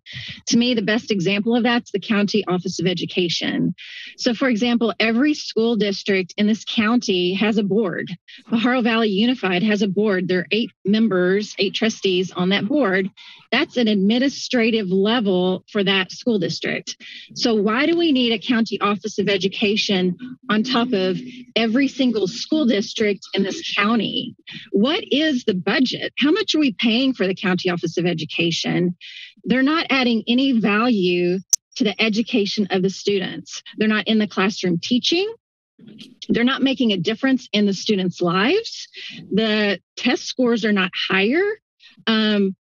Also, I hear constantly when I attend meetings, teachers that are underpaid in this county. And it's just heartbreaking to see you all considering completely defunding services that are in the trenches, serving people that make a real difference like MH can, yet you're continuing to fund bureaucracies like the County Office of Education. So please take a very hard, long look at that entity. It's honestly, it's not needed. Everything they're doing could be done at the school district level. I do believe the people at the boards of all the school districts are completely competent. They can take information from Sacramento and disseminate it to their school district. There's no need to have a county office of education dictating what every school in Santa Cruz County does or does not do. That would be a lot of money saved that could go toward a real need in this county. Thank you, Ms. Bjorn. Mr. Chair, I think just want to clarify that the County Office of Education is an independent body, has trustees that are elected throughout the county. We do not have oversight of that function, which in general addresses special need students and so forth. But just to make it clear that the County Office of Education is not under the purview of the Board of Supervisors. Thank you for that clarification, Supervisor McPherson. We have no further speakers, Chair. All right. Well, then I will return it to the board for action. And also just to reiterate, we are not taking action on the core funding today. I do want to thank everyone who came to speak, especially those of you who are not used to speaking in public. So thank you for your bravery and sharing your comments with us today.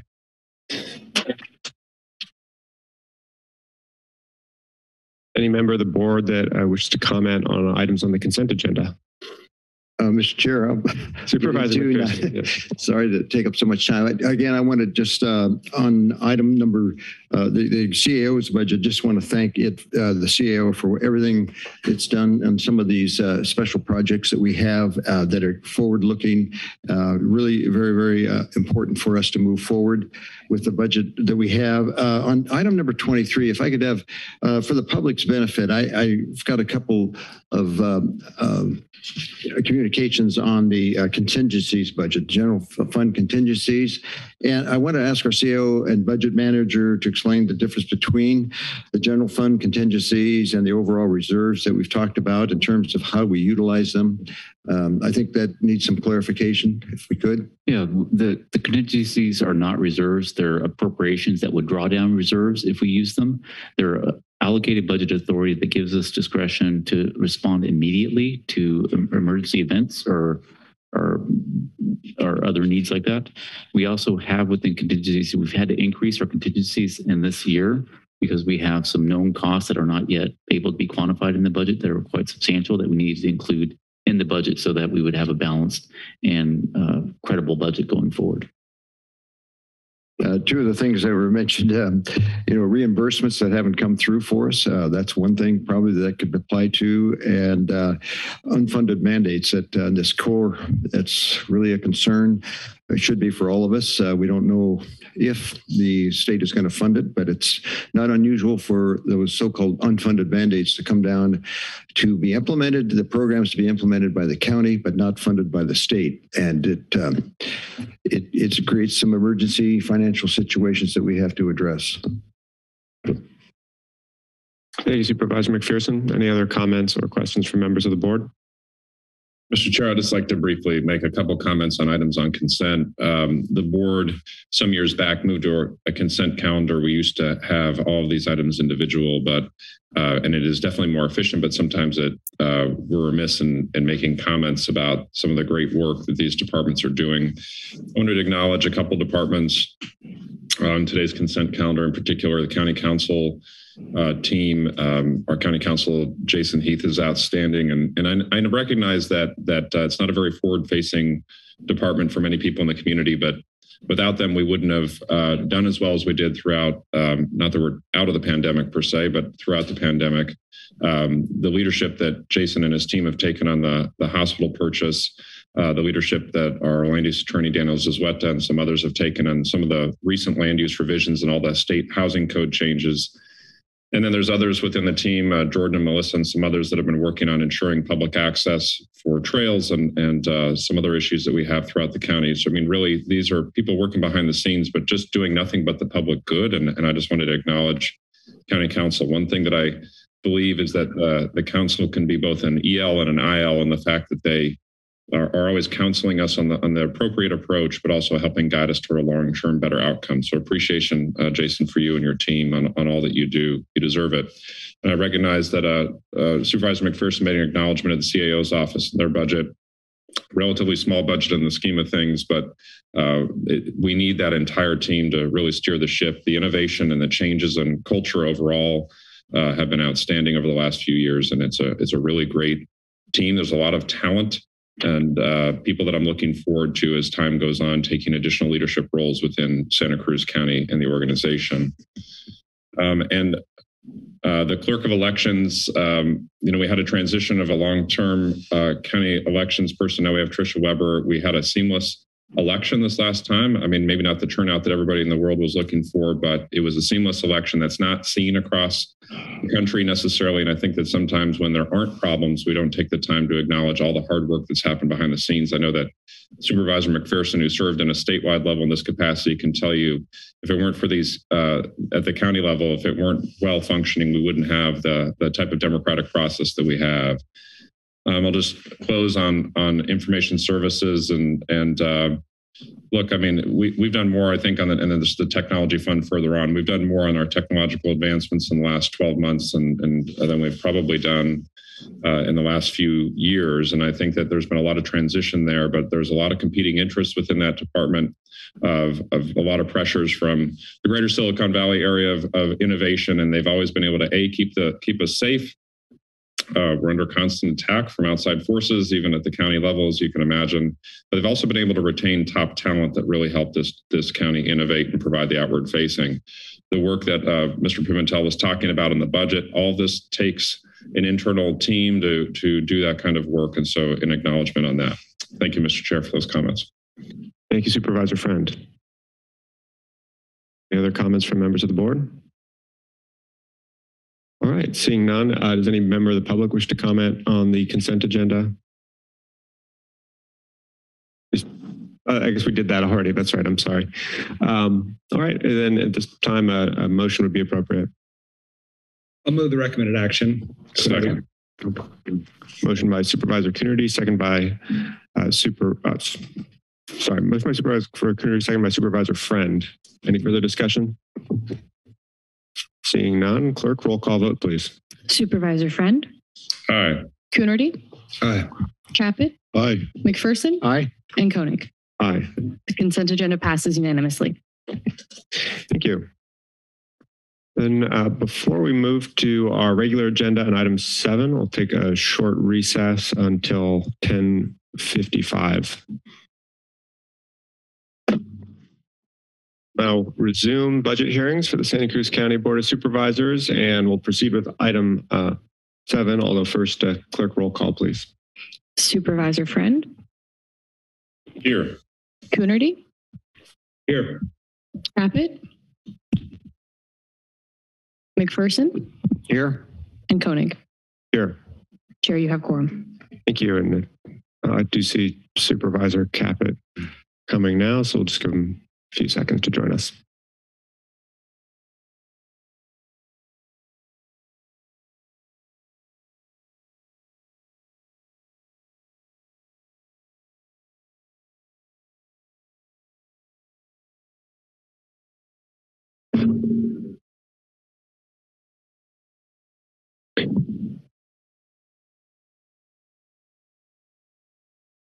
All right, and we have resumed.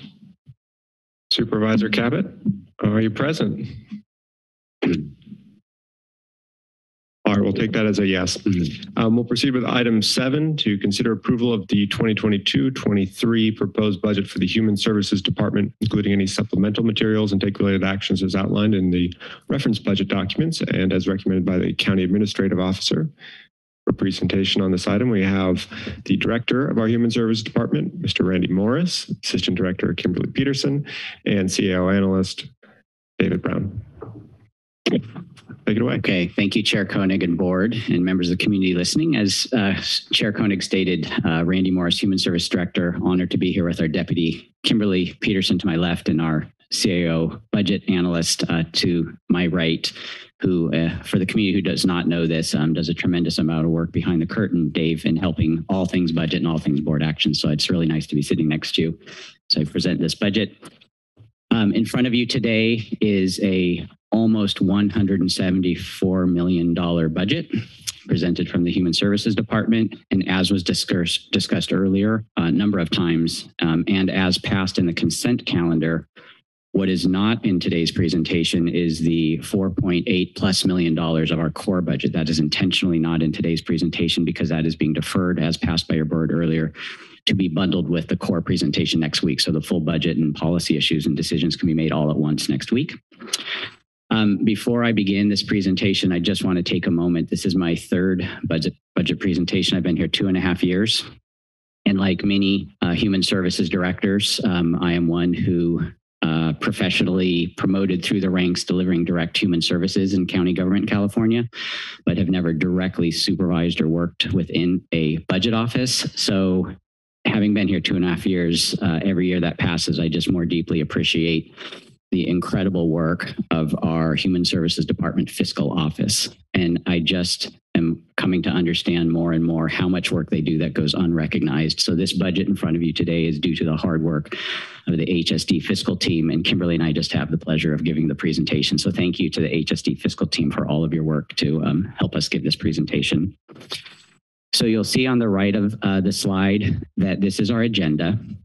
We're the first department giving a presentation today, and this is the first year ever, as discussed earlier by our CIO and our CIO budget manager, that we will start with a department online overview. That will be provided by Kimberly Peterson, our deputy.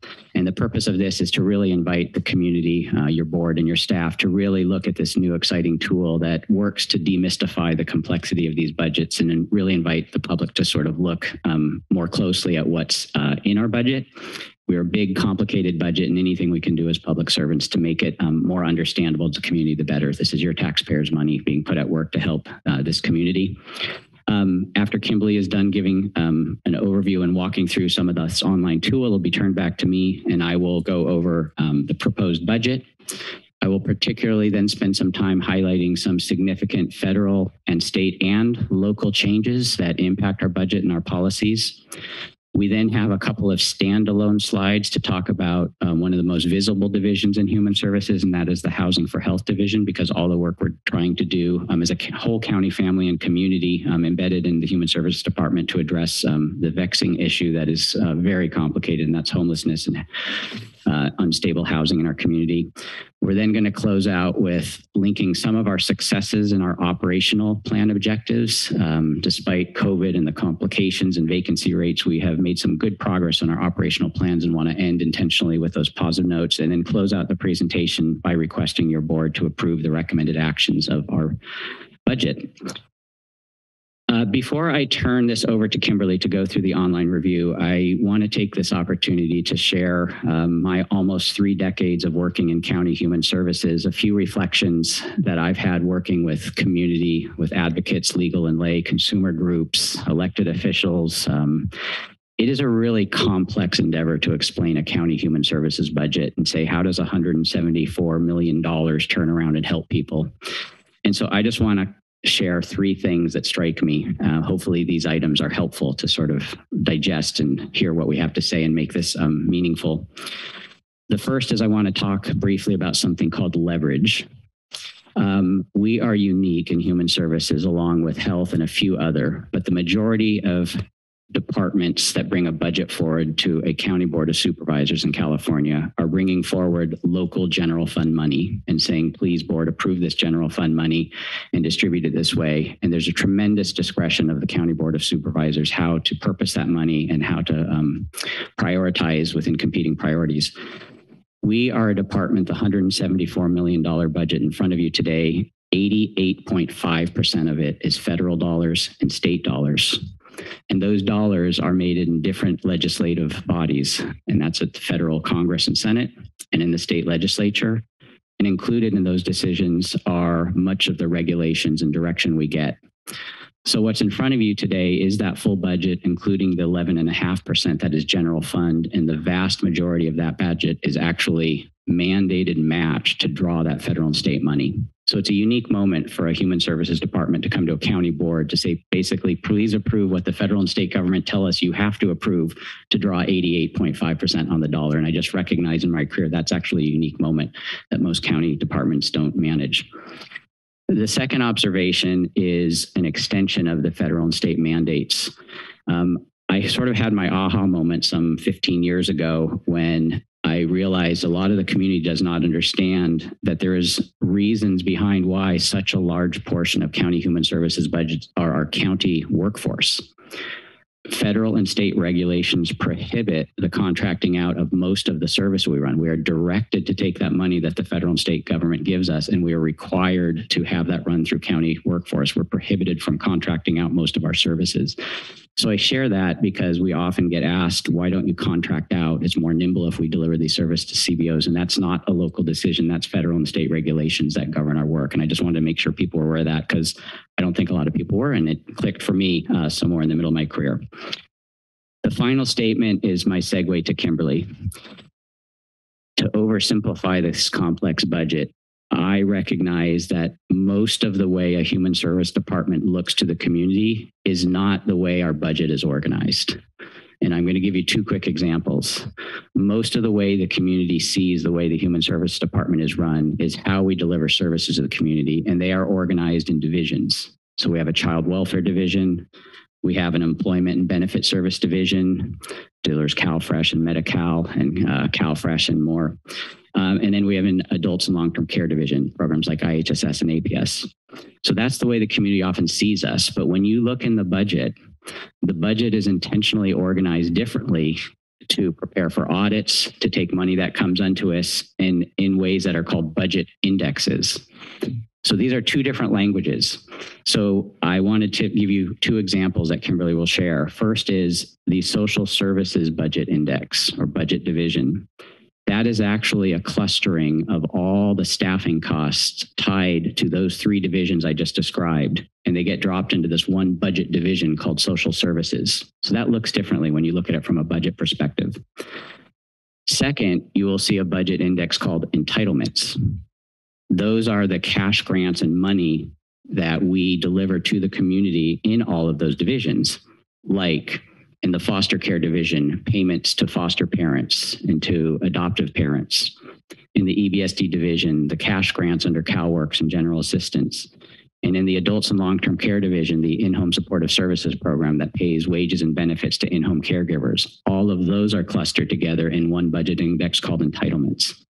So I just share this with you as you now are going to hear from Kimberly Peterson, that when you look at the budget online, you will see budget design, budget structures, and it doesn't quite directly align with the way our orgs chart looks. And hopefully that framing will help. And then when Kimberly turns this back to me, I will speak more about how our services are delivered to the community. So with that said, I turn this over to Kimberly, who will walk through the online guide. Thank you. Thank you, Randy. So what you're seeing here is the landing page of the Human Services Department budget. Starting with our mission, we strengthen the community by protecting the vulnerable, promoting self-sufficiency, alleviating poverty, and improving quality of life. Our motto, dedicated to making a difference, is embedded in everything we do. At the bottom of this page, you can see that in viewing the snapshot of our expenses and revenue, a main driver of the reduced expenses, revenues, and staffing is the demobilization of the COVID-19 shelters and the associated pandemic-related funding. We'll provide more detail on that later in the presentation.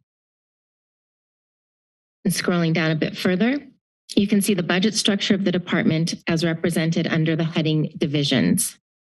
And as Randy touched on, due to the various funding streams for the Human Services Department, the budget structure is distinct from the operational structure. Our budget structure is categorized as social services, entitlements, housing for health, Workforce Innovation and Opportunities Act, Veteran Services, and new for us this year is Public Guardian. Our operational structure is how our staffing is organized and how we provide services to the public. And as Randy mentioned, operationally, most of our services are provided under the umbrella of social services. Under social services, we have four main operational divisions.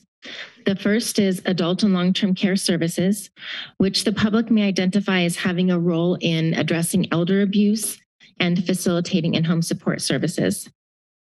Adult Services is also the operating division for Veteran Services and Public Guardian. Though each of those functions have their own budget category, their work is integrated into Adult Services. Second, we have Employment and Benefit Services, which the public may know as providing CalFresh, Medi-Cal, and Cash Aid, as well as employment support. When someone calls the call center, they are calling EBSD. The Employment and Benefit Services Division is also the operating division for the WIOA, or Workforce Development Board, which provides services to job seekers and employers, though WIOA also has its own budget category. Then the third operational division is Family and Children's Services, which the public may refer to as Child Welfare or Protective Services. And then lastly, we have Administration and Administrative Services, which is the administrative backbone for contracts, finance, IT, organizational development, quality improvement, and planning and evaluation. Housing for Health is the only operational division that also has its own budget category, though its work intersects with every other division. And entitlements is a unique budget category. It's the second largest budget category with 0 staffing. And that's because, as Randy mentioned, entitlements represents the cash assistance payments to a particular population. General assistance is cash aid for single adults. GA is a state mandated program, but with 0 funds provided for its administration. That funding is 100% general fund dollars, and counties have discretion in how to design their GA programs. Categorical aid includes those cash aid payments for CalWORKs clients, which is eligible families with children under 18, foster care payments, and payments to those in-home support service providers. So now let's transition over to look at personnel details. This shows the staffing across the entire department. The chart on the left is a visual graphic of our staffing distribution by budget category. And as just stated at the start of this, budget categories are based on funding streams and are distinct from operational divisions, which are how we actually provide services to the public. And you can see very clearly that the bulk of our staffing is under the umbrella of social services, which includes that adult services, employment and benefits, family and children's, and administration. Some of the services, such as WIOA and Public Guardian, are shown separately due to the budget structure, but as previously stated, they operate within the other divisions. On the right of this webpage, you can view staffing by budget category or by job classification. It may stand out to you that there's a net loss of 27 positions in the overall budget. The decreased staffing is due to shelter demobilization, offset by increases to mandated services, housing for health, and administrative infrastructure. And more details on our staffing changes specifically will be provided during the presentation. So then finally, we'll look at the budget details page. And on this page, the public can view the department as a whole, or they can drill down by budget division to view details of each budget category. And then you can scroll down further on the page to where it says description of changes. And there you can scroll down to see details of the expenditures, revenues, and staffing changes for the various budget categories.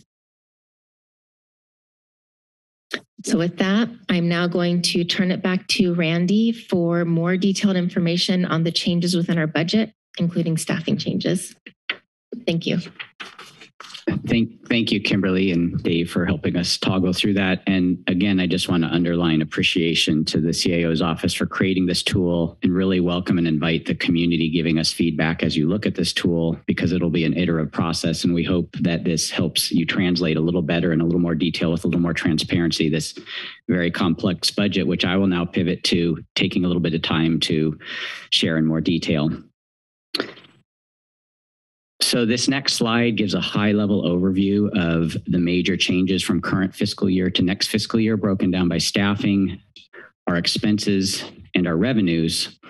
And on the right, a bit of an in and an out. So in the left column, you can see the sort of increases coming in. On the right column, you can see the things that are going out. And as Kimberly said, and is actually mentioned by our budget manager, Marcus, earlier today, our major swing factor is we, unlike most counties in California who ran a COVID shelter system, we ran those programs through our county human services department, including adding staff to our department through first extra help and then limited term positions that were in our budget. And that's why the demobilization of the shelters leads to a net reduction of positions of 27. But what I will spend more time in later slides talking about is these expansions. But when the net total is a more of a reduction than a gain, but I will walk through the gains in a little bit. This next slide is a summary of our supplemental budget. Our CIO, Carlos Palacios, mentioned in his introduction that this budget includes our supplemental items. This is a technical action in county budget, which is when the Human Services Department forwarded its budget to the CIO, and it was made public initially. We, after that fact, because of new information that came in, supplemented that budget with this action called supplemental. And just want to take a minute to make sure, though disclosed to the public, for those who watch closely what was submitted and what's now submitted, these were the changes. These were 3 groupings of staff changes. The first, as Kimberly mentioned, in dialogue with the Health Service Agency over the last actually 2 years, we are transitioning the Public Guardian's Office from the Health Service Agency embedded in the Behavioral Health Division to the Adult and Long-Term Care Division of the Human Services Department. And that transfer includes 7 staff that will now be moved into our budget.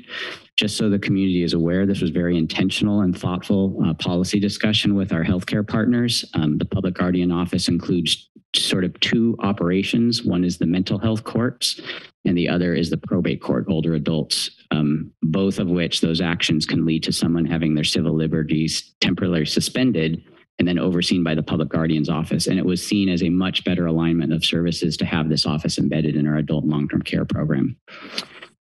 The second change was Housing for Health. I want to take this opportunity to thank my supervisor and our CIO, Carlos Palacios, who has such a great history of general government and understanding housing, affordable housing. And he pulled a team of us together. And the end result of that was an agreement to add 1 position to sort of work within the Housing for Health division to sort of really focus on grants and affordable housing issues for the population served in health and human services. So that action completed internal within the county family, and we submitted a supplemental item to add 1 position to help focus on this very important work looking forward. And the last is child and family teams. This is a federal and state mandate of our foster care division that decisions, super serious decisions confronting families when the foster care system is involved in a family's life, need to be done with a team. Inviting family and friends to a meeting facilitated by a professional. That function in Santa Cruz County was handled by the Health Service Agency, and we made a decision again in partnership with Health to have that move within the Child Welfare Division. And so those staff transfers are also part of the supplemental action to move those positions within the Human Services budget.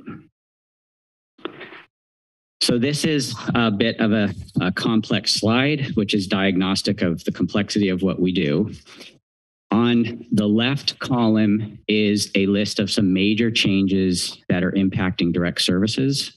And on the right column are a listing of sort of system changes that are impacting what we do. But I do want to take a minute to share why we intentionally put this picture of equity in the middle. We are in a moment in time in our history. We just took on Juneteenth as a holiday that just passed for our union represented employees. We've had a lot of discussion about this. Your board has declared racism a public health emergency, but these are all just words unless you really put to action trying to make sure that what we do in government is helping address inequities. But government long standing has contributed to inequities. And when Human Services Department does not do its work well, we actually can exaggerate, exacerbate, and be part of the problem. If we do our work right with the $174 million we have, we can help move the needle in the right direction to lessen the inequities that exist in our community. So basically everything we do is from the lens of equity, and we welcome lots of public dialogue about this in public meetings and our meetings with the community to make sure we are doing what we need to be doing. So with that said, I'm just going to briefly go through this list. If you look on the left column, the first is aging and disability. Anybody paying attention to demographics actually worldwide in this country, particularly in California and certainly in Santa Cruz County, the aging population is outpacing the children's population. It just crossed a threshold when you look at the trend charts. So we have a growing population of older adults and people with disability in our community. And what we need to do about that is a very serious issue and an important mission for the Human Services Department. So there are actually 3 actions occurring, major changes that are occurring. One I just mentioned, the Public Guardian Office moving over. The second is thanks to the state legislature, there were 2 legislative actions in the Adult Protective Services Program, both of which led to expanded revenue and expansion in our staffing, which shows up in our budget. The first is a 3-year pilot at the state called APS Home Safe, which was legislation to see if adult protective service programs in California, if given new money, could, when investigating a report of abuse or neglect over an older adult or a dependent adult, if they were at risk of losing their housing and becoming homeless, could this APS Home Safe funding be made available to help that person keep their housing? Santa Cruz County was one of the counties that was part of that 3-year pilot, and the legislature just made this permanent funding, expanded the funding, and we are having an increase in our budget to expand that work, which is very important. The second is the state legislature extended who in California is eligible by definition for response from the Adult Protective Services Program that used to be 65 and older and is now 60 and older. And with that increase in eligibility came additional revenue, and added up, these 2 APS expanded revenues add to budgets that are in our position with new state dollars. And the last under aging and disability is our in-home supportive services program. There was a $2 wage increase that went into effect thanks to action by your board and thanks to our CIO and Human Services that held some money aside to bring to the negotiation table with the union representing the providers. It is still not paying enough, but it's actually now one of the highest paid wages in the Bay Area thanks to your board's action and that wage increase. I will speak soon about changes to the Medi-Cal program. But the in-home supportive services program is a Medi-Cal program, and California has passed legislation to make immigrant undocumented individuals eligible for Medi-Cal, which is anticipated to make more people eligible for in-home supportive services. And last, we are tracking very, very closely of an important issue that currently is not funded. We're waiting to see how the state budget settles. And that is an issue confronting all of California, which is when a care provider scheduled to go into the home to help an in-home supportive services consumer, when their caregiver cannot go into the home, we do not have a very effective backup system in California. So there is legislation on the table to fund a more robust backup registry system. And if that passes, that will be a very meaningful change to help our very vulnerable clients in IHSS.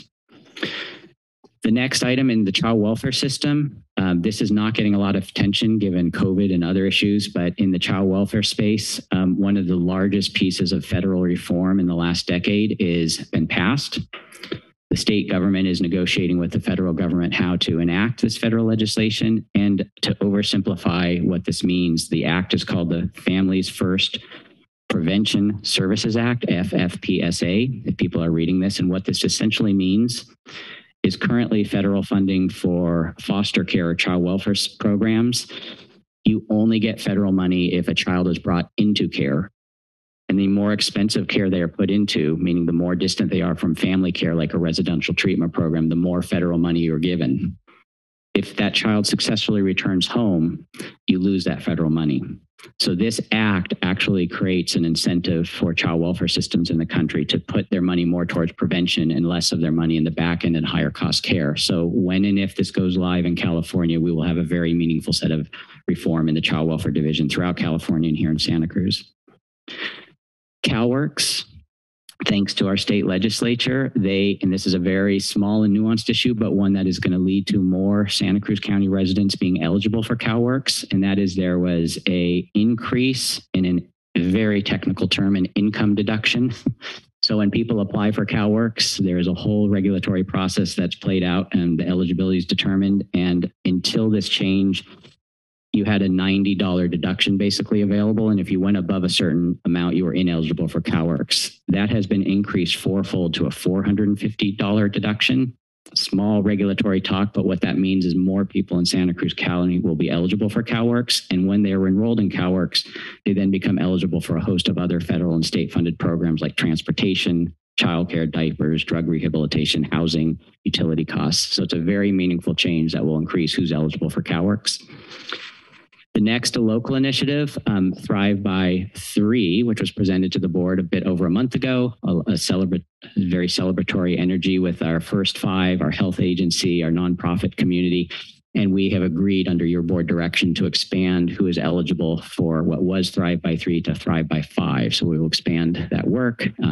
The state legislature has added a lot of money, which makes this more possible. And we look forward to moving this effort forward next fiscal year.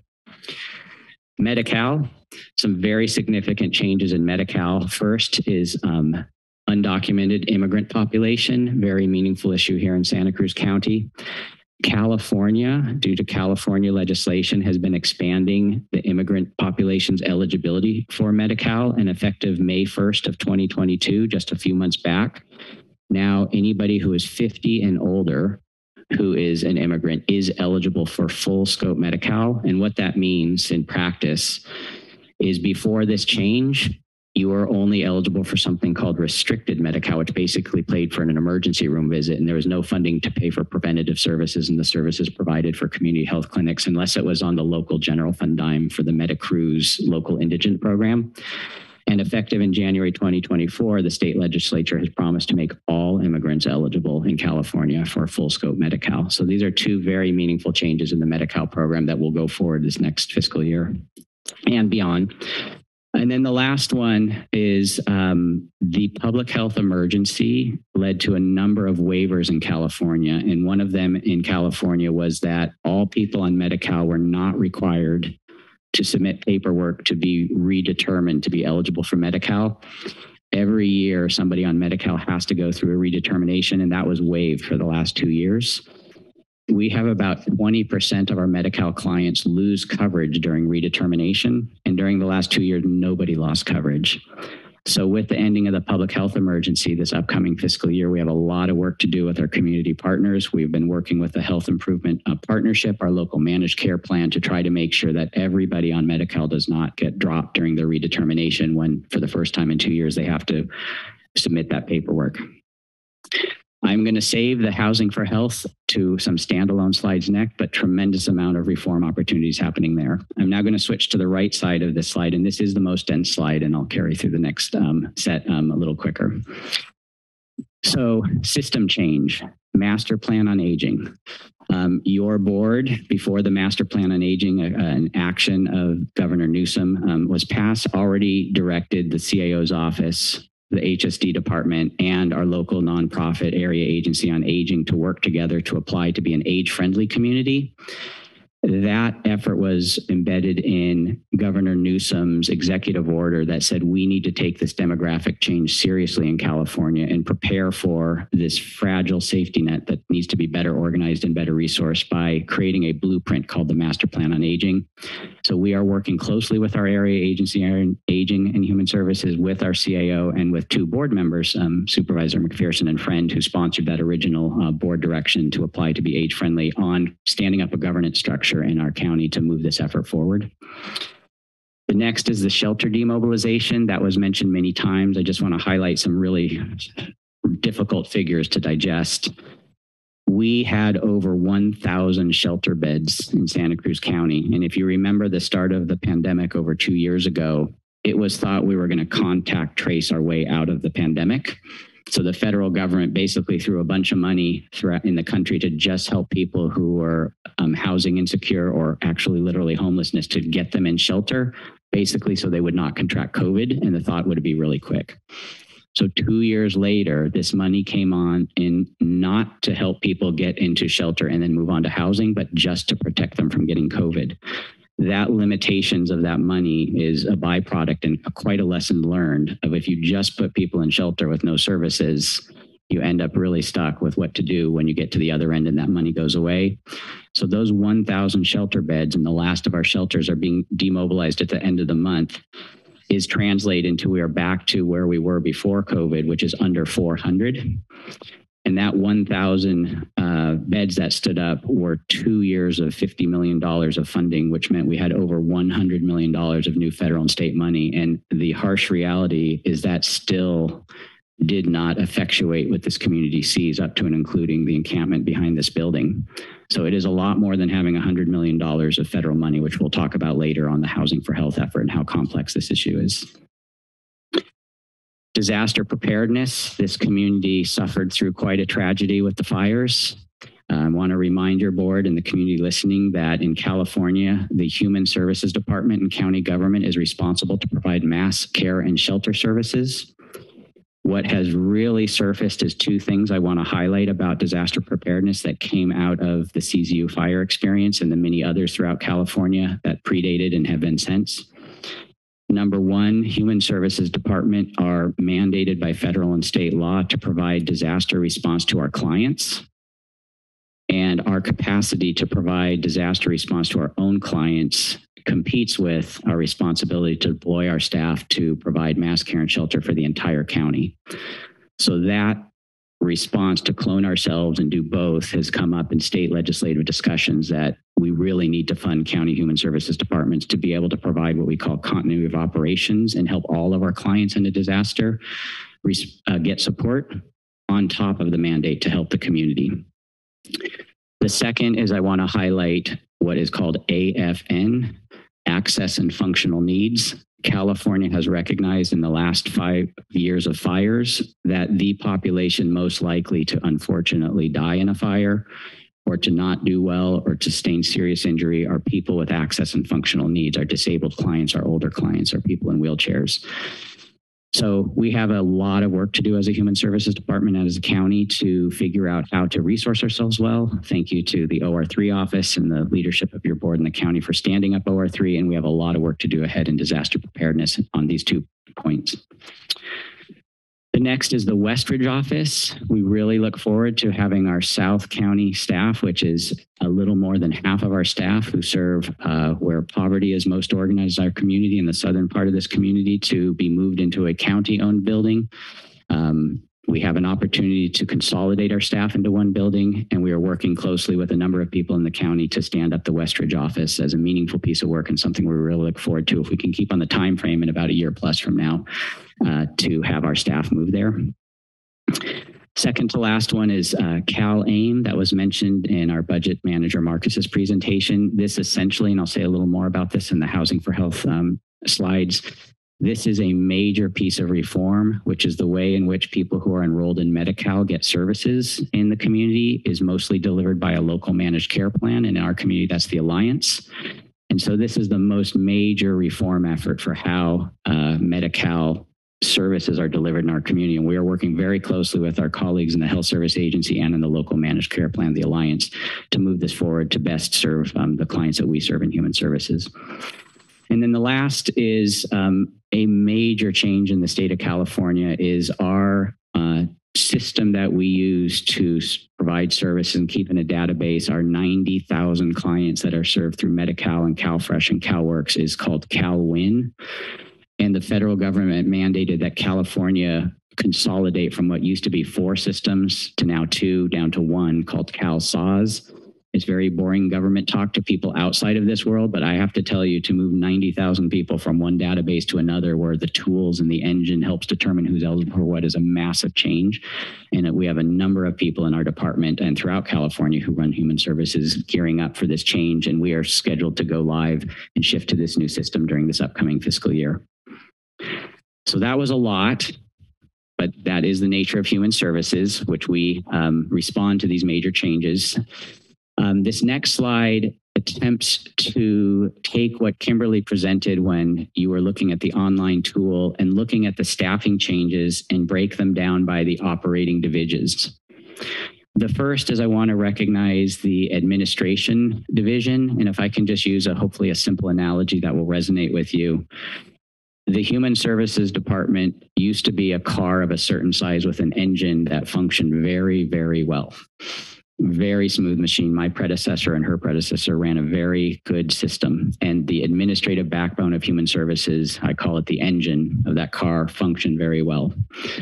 The stress of the fires, handling the COVID shelter system, taking on the Housing for Health office, and the staffing challenges we have in the vacancy rates that sort of our workforce issue throughout our country, it has really highlighted that our engine needs to be upsized. We basically are now gone from a car to a truck, and we don't have the administrative engine despite the amazing heart and soul of all our administrative staff. And so you will see basically a right sizing in this budget to invest more in our contracts office, our fiscal office, our analytics office, to be able to catch up and right size our engine. So I want to thank our administrative staff who has been bearing the brunt of that undersizing. And we appreciate the CIO's office supporting our request for a number of these positions in the admin office to be able to catch up and right size. Direct services divisions, I want to start with recognizing employment and benefit services is not listed here. There are no positions in the budget. And is that a byproduct of tracking federal and state funding? We actually have 6 unfunded positions for EBSD in our budget, but they don't show up in the budget presentation because we're waiting to see how the state and federal budgets land, and then we will go forward and fund them as long as we have new revenue. In the adult and long-term care division, we mentioned the supplemental action of the public guardian. We mentioned the APS expansion, and I do want to highlight the 1 senior human services analyst because this position is being added to the division to help support our master plan on aging efforts, and also to be able to work more closely with our OR3 division on the access and functional need clients in a disaster. So great appreciation to the CIO's office and my team for finding the funding to be able to add that capacity.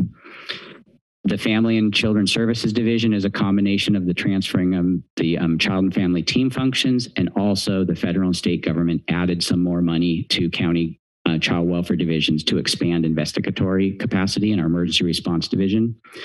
And then lastly, in Housing for Health, I'm going to share a little bit more about in the next slides. And I just want to end on this slide to say that program manager working title is the one that I talked about earlier, where we added in the supplemental to have more capacity to apply for grants and to track grants and to work on affordable housing policy for some of our vulnerable populations. Okay, so now I will try to walk through Housing for Health. This is obviously a very complex issue, and Dr. Ratner, our division lead, and I will be back in front of your board for our 6-month report in August. But in the budget in front of you today is a number of changes impacted by what's listed here, so I want to take the moment to just highlight them quickly. So number 1, Project Home Key. For those who are reading the media, you might have heard the word room key, and that was the state funding that grabbed the FEMA funding that stood up a lot of our shelter capacity in COVID, took over some hotels. Home Key was the state's action to then create money for local communities, county government, nonprofits to then purchase those hotels or purchase other sites or stand up affordable housing or shelter sites. Your board approved our department applying for 4 Project Home Key grants. We were awarded the first one, which is the Vets Village. And then it was just announced last Friday that the park process in Manu Koenig's district was approved. And that was wonderful. Thank you for your support to address those siting issues. And there's a wonderful event with the state and the press on Friday. And we have 2 more outstanding. So this does not show up in the budget, but once we come back to your board to accept these funds, this will expand our budget. Second is something called a vendor pool. We will discuss this in more detail in August when Dr. Ratner and I are in front of you. This is a concept that counties in California are initiating to help deal with the very fluid and very fast moving money that's coming from the federal and state government that takes too much time in a normal procurement process in government to get to the community.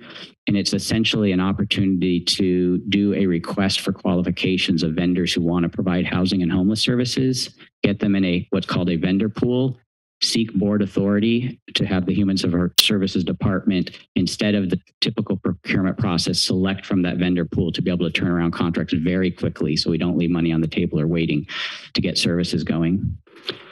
I mentioned the COVID funding declines and the COVID-19 shelter demobilization and CalAIM.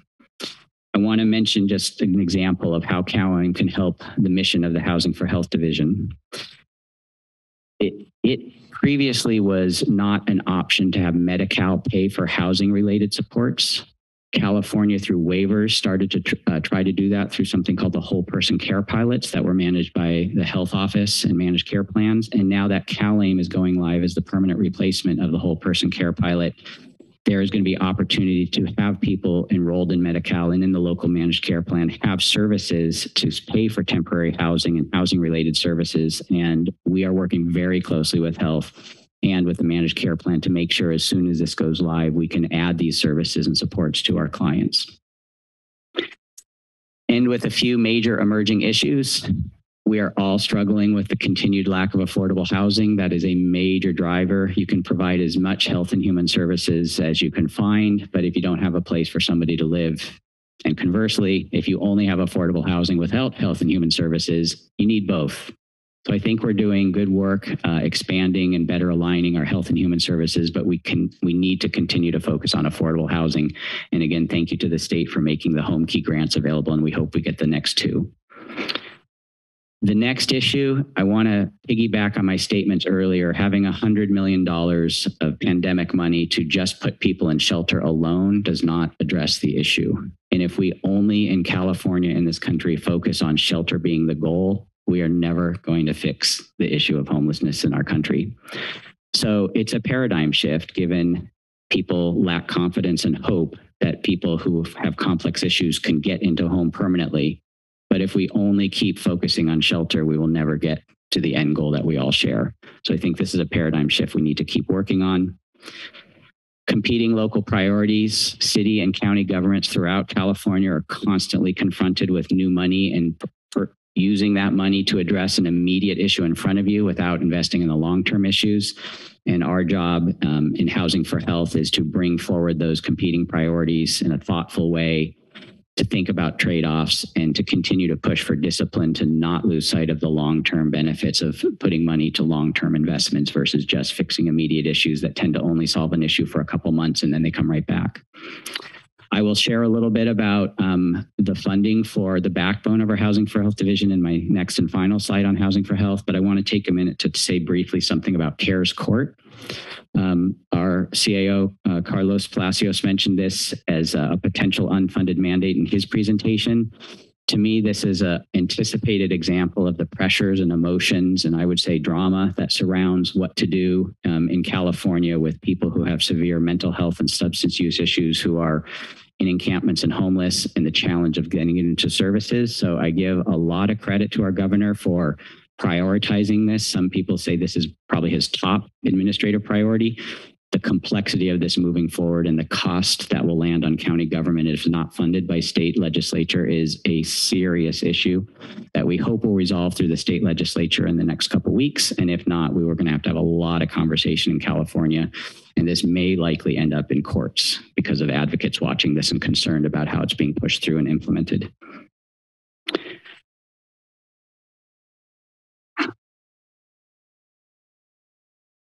And if the clerk can help me, this ring is not working now. Okay, this is the last slide on Housing for Health. And if I can really ask for people's attention on this, this really in a picture of a budget tells an important story. It's one I did not know what the answer would be, but I really asked to see if we could look at this. So if you look on the left slide, on the bottom, it shows in the Human Services Department budget minus the Housing for Health budget. What percent of our budget is ongoing revenue? Basically, we can predict for years ahead with adjustments to the allocations each year based on federal and state actions, what is predictable ongoing revenue. 99.5% of the Human Services Department budget is predictable ongoing revenue, with just 0.5%. That is a few grants that we have in our budget with a term that expire. If you look at the Housing for Health division, it's the opposite. 95+% of our budget is one-time state and federal grants, meaning less than 5% is predictable money. And that is the city jurisdictional contributions from their general fund, our general fund, Measure G, a few things that this community has prioritized to plan for a long-term intervention for an issue that's been 30, 40 years in the making with no predictability of whether or not this federal and state money is going to carry forward in the next 1, 2, 3 years is very, very difficult to make long-term plans. If you look at the right slide, this is a similar comparison that highlights the amount of staff we have to run the Human Services Department and get services to the community and how much staff we have in the Housing for Health Division. The analogy I want to use, which is I'm intended to sort of provoke a picture, is I think about the times when there has been a country that is suffering with poverty and with hunger, and the world steps up and donates a lot of money. And then you see pictures of large amounts of food sitting on a dock, but there's nobody to move that food to that community who's starving. So that's a provocative example, but it's a point to make. We do not have the infrastructure in Housing for Health, nor does any county Housing for Health like division having the staff to get that food to the community, to get those grants out the door, to turn around our work. So this just gives you an example. Human services departments have been 50 years in the making. And you can see that of our $144 million revenue received, we have about 549 staff to help get that money to the community. About half of our budget is staff. And if you look at Housing for Health, about 11% of our budget is staff. And this will only grow if we get more home key awards. So I wanted to highlight that because there is an understandable demand that every penny we get go to services. But if we don't have enough staff, we can't turn those services around to the community. And this is just to highlight why we have in our budget a request for a number of additional staff in the Human Services Department to help have that infrastructure to move the services. It worked. Okay, so this is actually the second to last slide. Thank you for your patience. I hope that was helpful. It's a lot that we're doing. So this is now to end with the good news that despite all the challenges, the staff vacancy rates, the challenges of the last 2 years, we have 13 objectives in our operational plan. All of them are in various stages of completion, but I want to highlight the 4 that are completed. And the first 2 is a moment I want to take to thank the Human Services Department staff. At the beginning, I said thank you to the budget office, but those 550 staff are the people who are the face of what we do.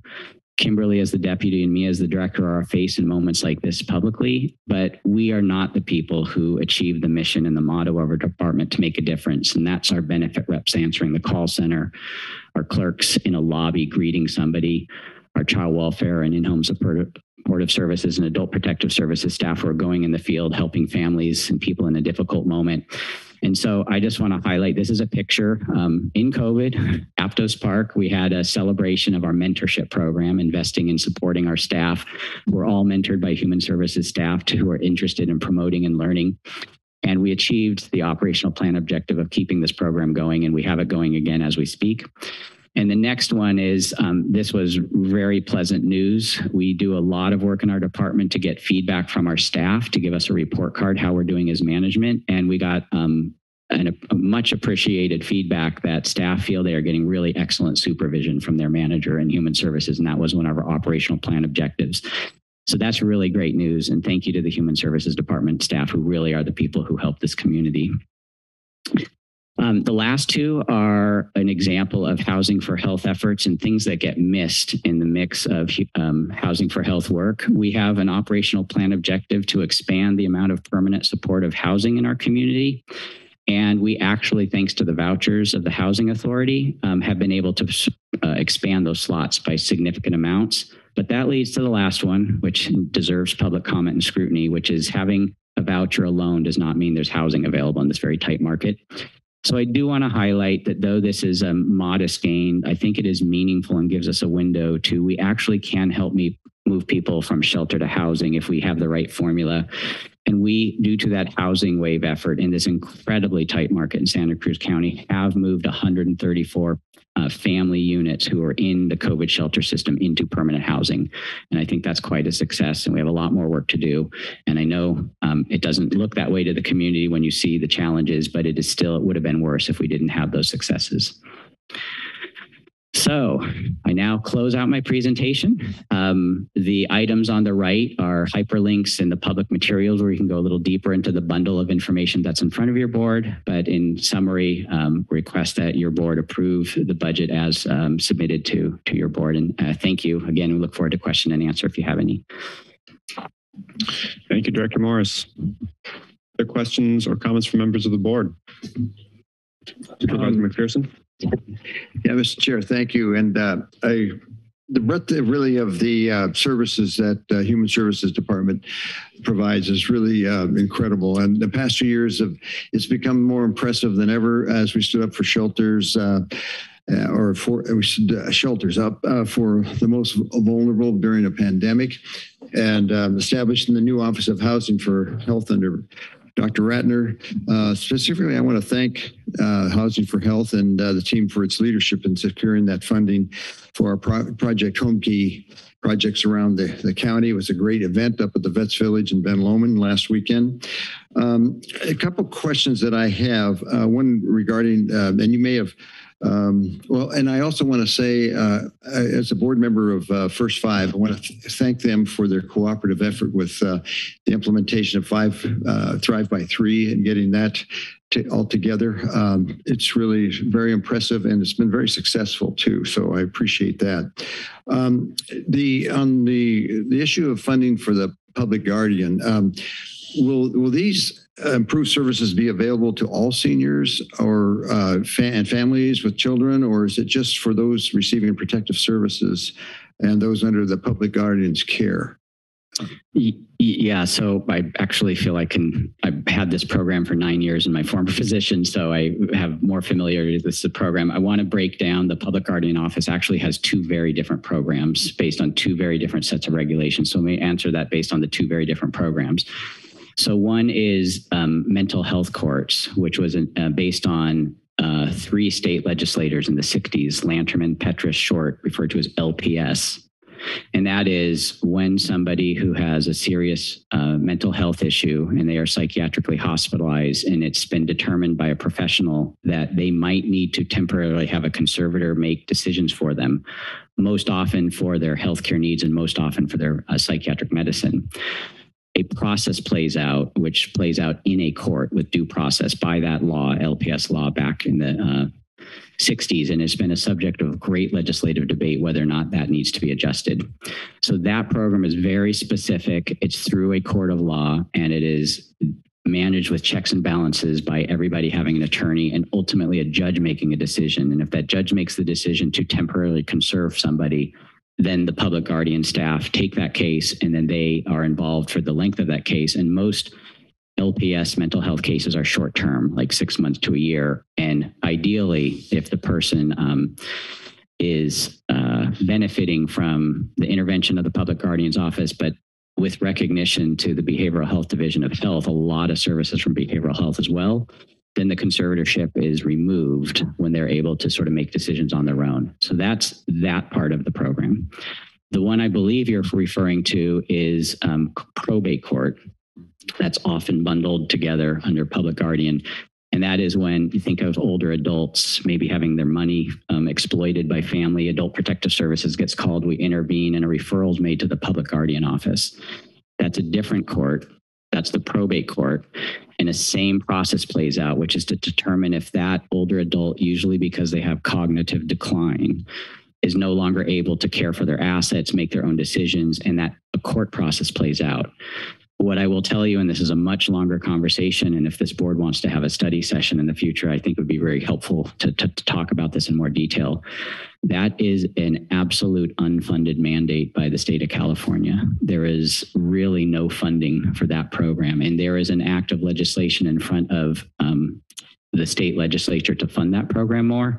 And so it is a very underfunded program. And Santa Cruz County, like many counties, really struggle to resource that program, and lack of adequate staffing is a point of great frustration. I want to disclose to you, Supervisor McPherson, I actually listened to budget hearings in application for this job, and I heard you celebrating the public guardian office adding some positions under Mimi Hall's leadership. So there is still an effort, and we need to continue to work on this to expand that program, because now to your question, it's a very limited program and we would love to double or triple it, but we have to find revenue to do so. Yeah, that unfunded mandate issue, it's a problem. But a couple other things that I hear on occasion, that this county gives more in general assistance generally than other counties, but to draw more people here, et cetera. I said, no, that's not the case. It's kind of said and done what you do provide for general assistance. Is that true, basically?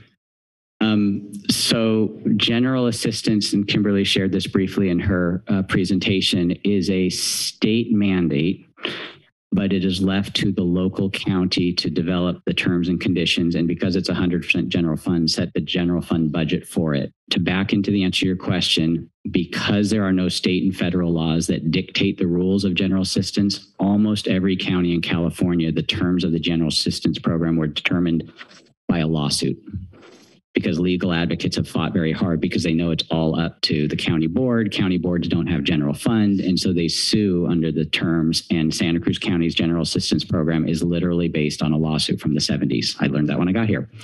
So I think, to get very technical, and we could probably talk about this in more detail, it is public information what the cash grant award is and how long a person on GA gets to keep their grant. So some counties, like the county I used to work, the cash grant was not for 12 months. It was actually limited, and the purpose was to create an incentive for the client to be able to get off the program and become self-sufficient. The exception to that, and this is a issue in the lawsuits, is if somebody is unemployable because of a disability, we try to get them help to get on SSI and not on GA.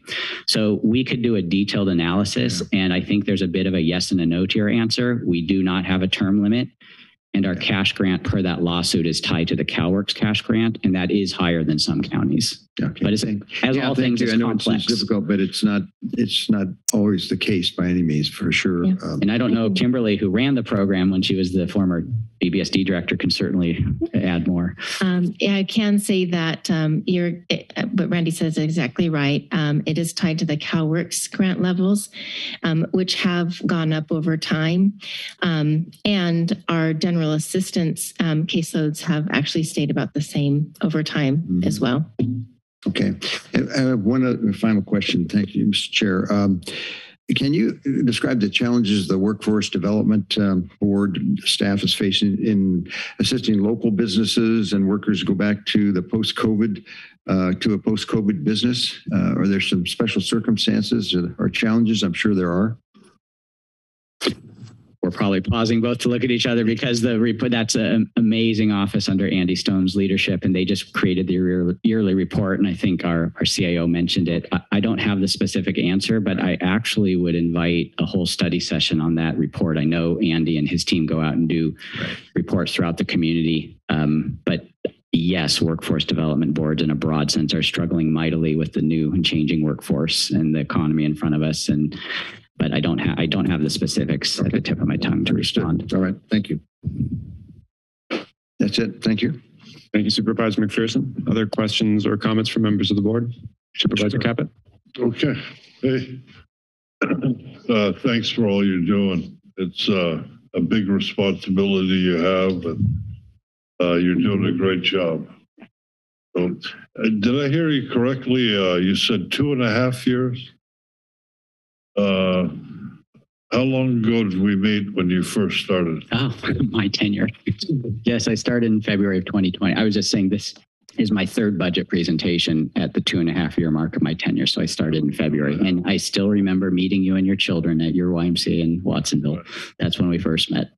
Well, anyway, it seems like much longer than 2.5 years. So much has happened. There's an old popular song in England, very old song, When the World Turns Upside Down. And that seems to be what happened not long after we met when you first started. With the disaster preparedness, of course, we had the fires, and I was amazed at how quickly everything seemed to mobilize. It was chaotic, but it finally it got where we were hit by the COVID pandemic and the fires and the homeless situation and everything. I have a bad feeling maybe that this year we're in a very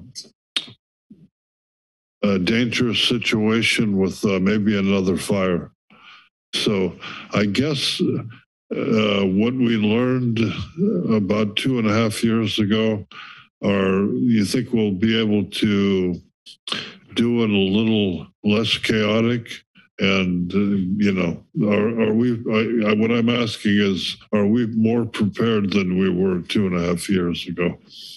Short answer is yes. And I have to say, just an unbelievable recognition of our CAO's office, our general services department, everybody in this community, including the human service department. It's unbelievable in the context of COVID and what we're all dealing with that everybody stood up and did a pretty impressive job then. And I think under the CIO's leadership and the creation of OR3 under your board's direction, we are absolutely better organized. The issue, depending on the scope of the issue, will depend. And I just would say one other variable that struck me, calling human service department directors who managed fires before COVID, is a variable that nobody predicted happened, which most of the time when counties deal with a big disaster like that is you call in mutual aid. And California comes to the attention and sends mutual aid. But because we are all in COVID and we're all struggling handling the COVID pandemic and human services departments handling shelter under the COVID, there was no mutual aid to call. So I think that variable, hopefully, if we get in a position where the state is not under as much crisis, in addition to being much better organized, I think we hopefully would have more tools to pull from through mutual aid requests to help us. Yeah, and maybe a little communication, more communication with the Santa Cruz County Fairgrounds, because that seems to be a staging area for any disaster that seems to hit unexpectedly. So, the homeless situation, of course, it hasn't gone away.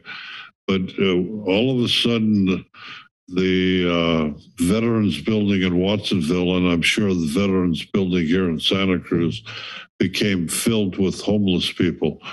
I don't know if that's all related to the fires and the pandemic, but there seemed to be like temporary sheltering for hundreds of people.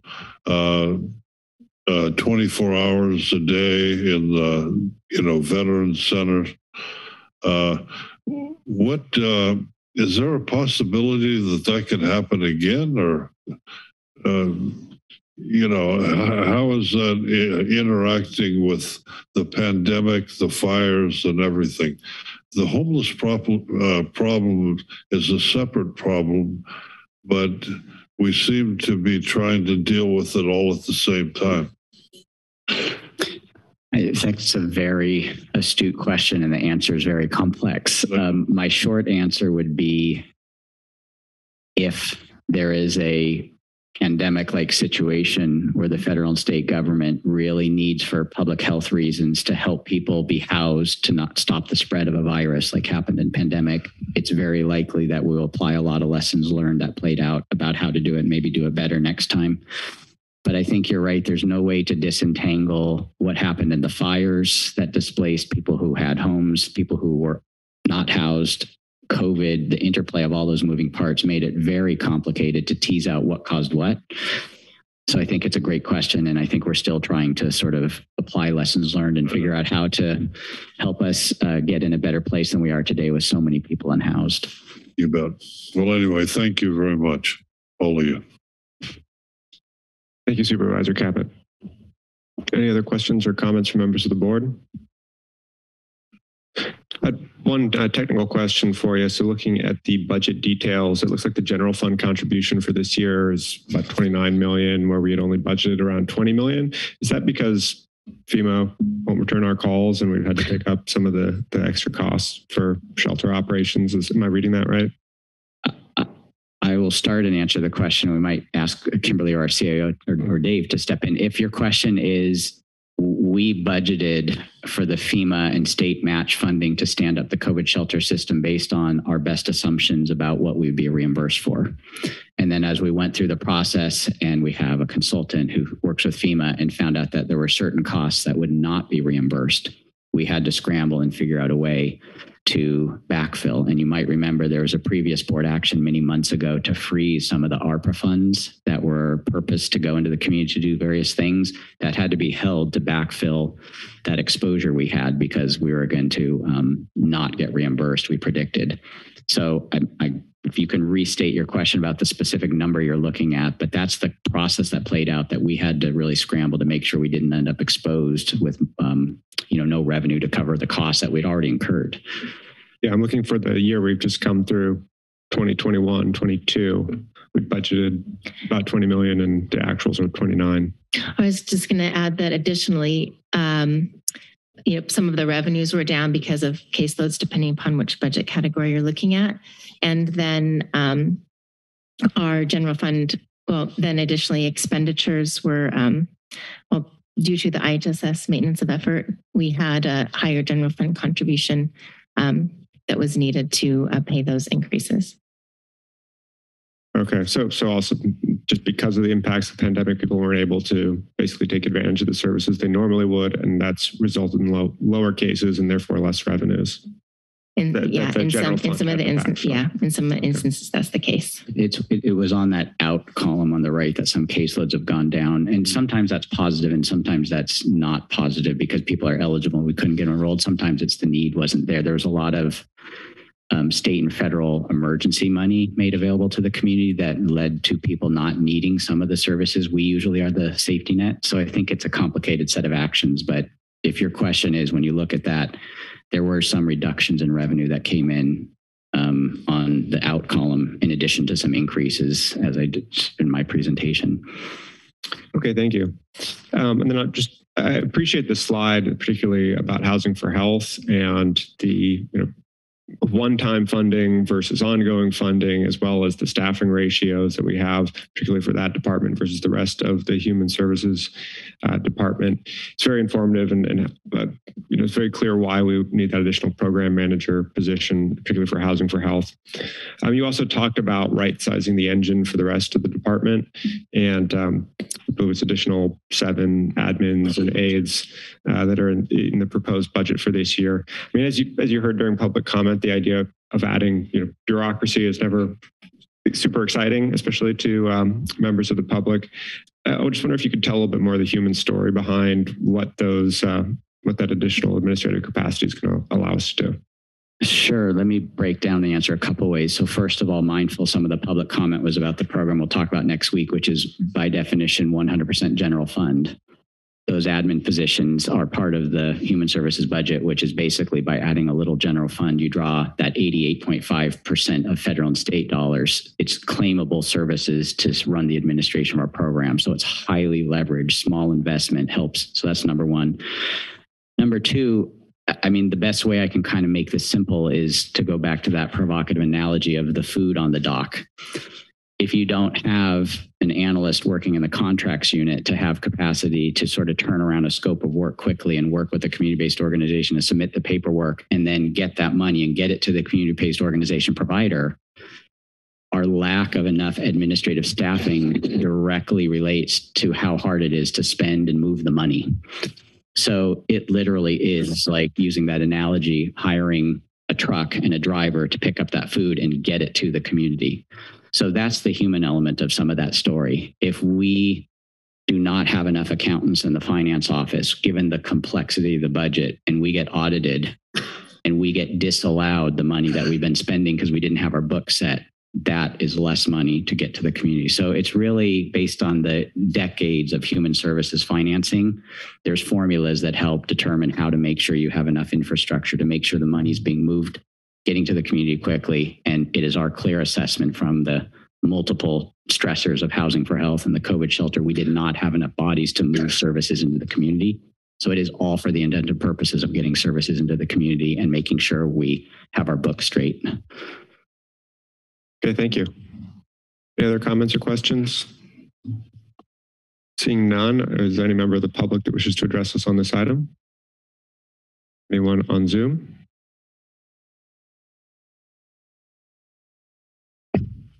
We do have one speaker on Zoom.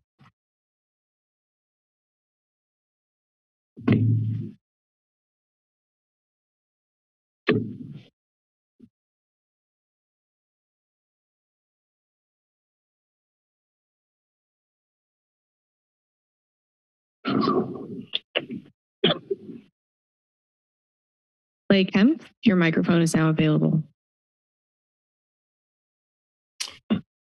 Thank you. Good morning, supervisors and staff. Clay Kemp, Executive Director of the Seniors Council and Area Agency on Aging. I want to thank Randy Morris for his mention of several times of Master Plan for Aging and how the county is working with us. We're really excited about that and think there's great possibilities there. And Randy has been wonderful to partner with.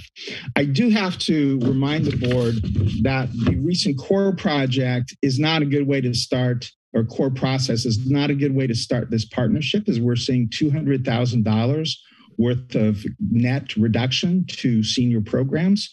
So that's not kicking things off extremely well. And among those things are nursing home prevention or nursing home protection and suicide prevention, which seems kind of extreme areas to cut. I know the pulling the thread analogy, if you relook at the funding process, that it messes the process up. But I think results, especially when we're talking about saving lives, are probably more important than process. And there's already some problems. We know Senior Network Services had a project that scored at 86 funded and another project that scored 87 not funded, with apparently the only criteria being that the 87 pointer asked for more money than the 86 pointer funded. So as part of this, I just want to just close by reminding the board that equity, or that aging, is very much an equity issue and one of the big challenges we face. And I think this process is an example. Maybe the thing that sticks out the most to me is a $770,000 special project that takes away from some of these other programs, yet its equity focus and the agency providing this excludes seniors from their services or from their equity project. So if we're really going to embrace Master Plan for Aging, let's start by recognizing that aging is an equity issue indeed. Thank you. Thank you, Mr. Kemp. We have no further speakers, Chair. All right, then I'll return it to the board for action. Move the recommended actions. I'll second. Second. Motion by Supervisor McPherson, second by Supervisor Friend. Any further discussion? Seeing none, clerk, roll call vote, please. Supervisor Friend? Aye. Coonerty? Aye. Caput? Aye. McPherson? Aye. And Koenig? Aye. This item passes unanimously. Thank you to the whole entire Human Services team for the in-depth presentation. Do we have health services on deck? Okay, then we'll proceed with item 8 to consider approval of the 2022-23 proposed budget for the Health Services Agency, including any supplemental materials and take related actions as outlined in the reference budget documents and as recommended by the County Administrative Officer. Are they, do we know if they're coming in on Zoom or are we waiting for them to? Oh, they should be joining us.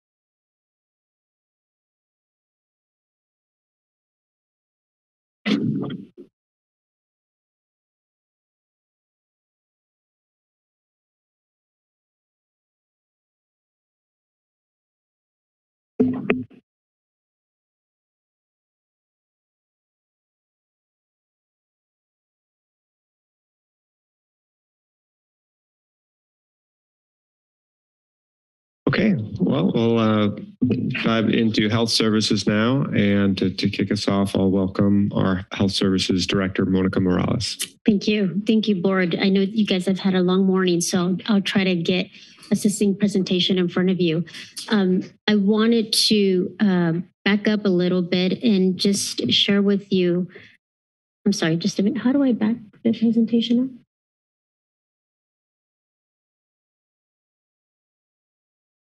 There we go. Thank you so much.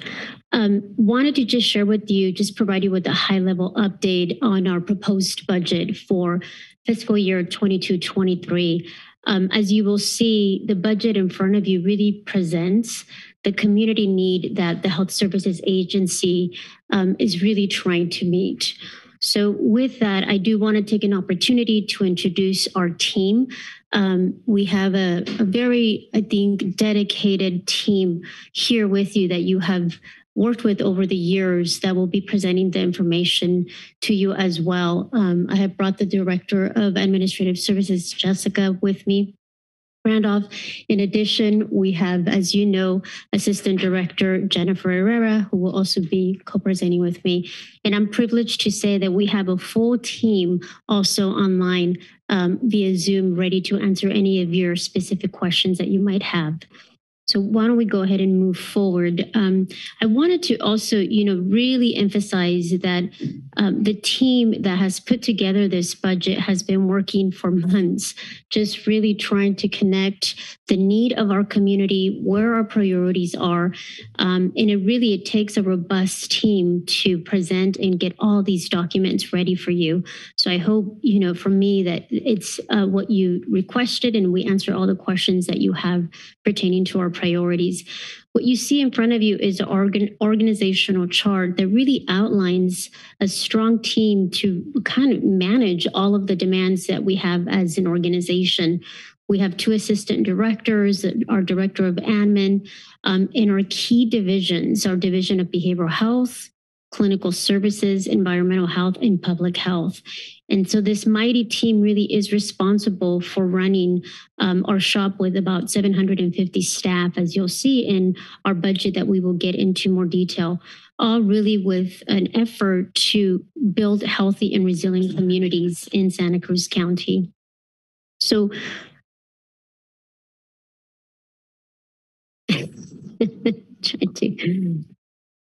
part of our effort is to really try to address, there we go, a lot of the social determinants or community drivers in our community. Our economy, as you all know, continues to be very unstable. Housing is still unreachable for many of our community members.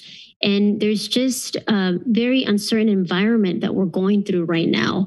As you know, we have unprecedented temperatures today and tomorrow in our county. And so a lot of this for us really means that the mental health, the social health of individuals is at a very significant health impact and wellness affecting our community.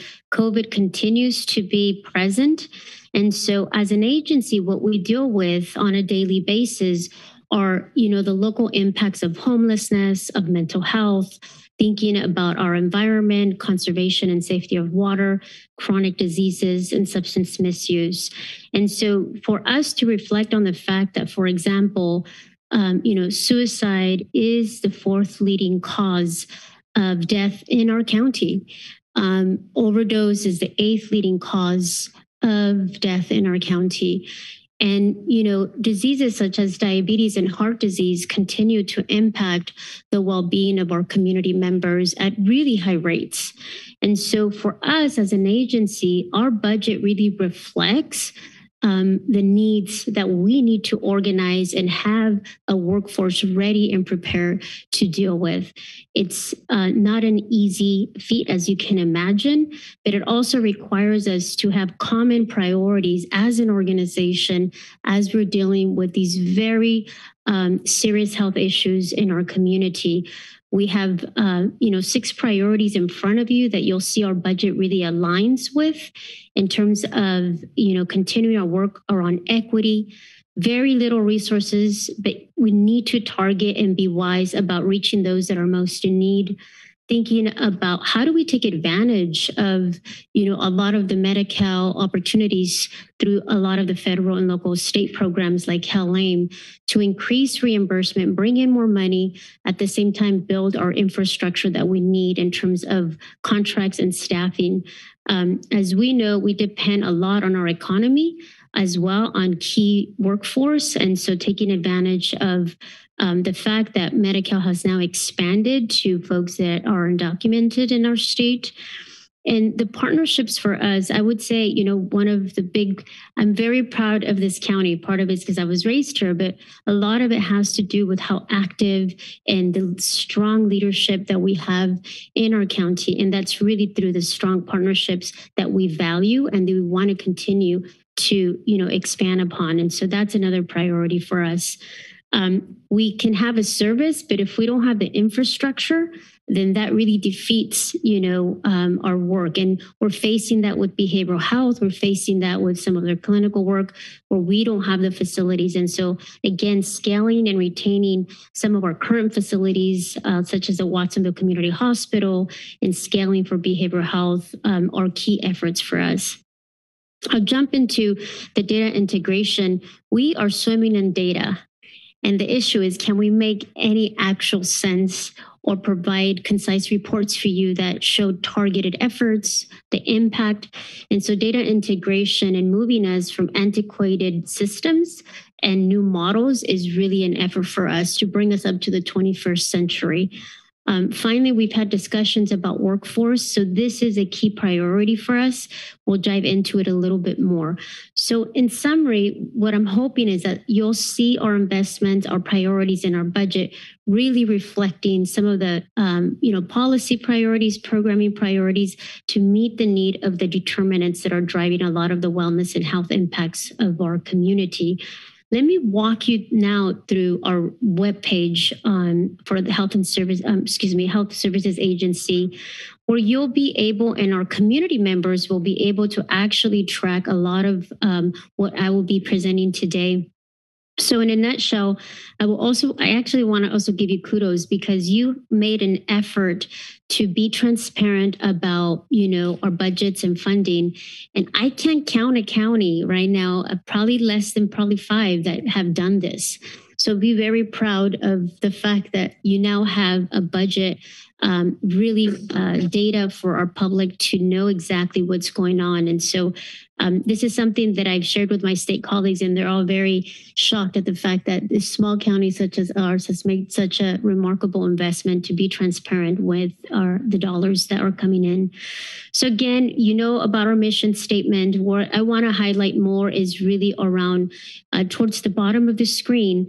The website highlights our total expenses. So right now, Health Services Agency, our expenses are about $203 million.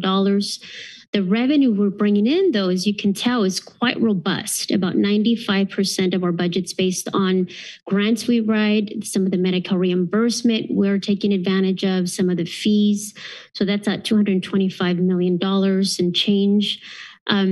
We've been pretty steady with general fund. That right now is about $12 million. So you'll see over the years when we show you some of the trends that it's been pretty steady.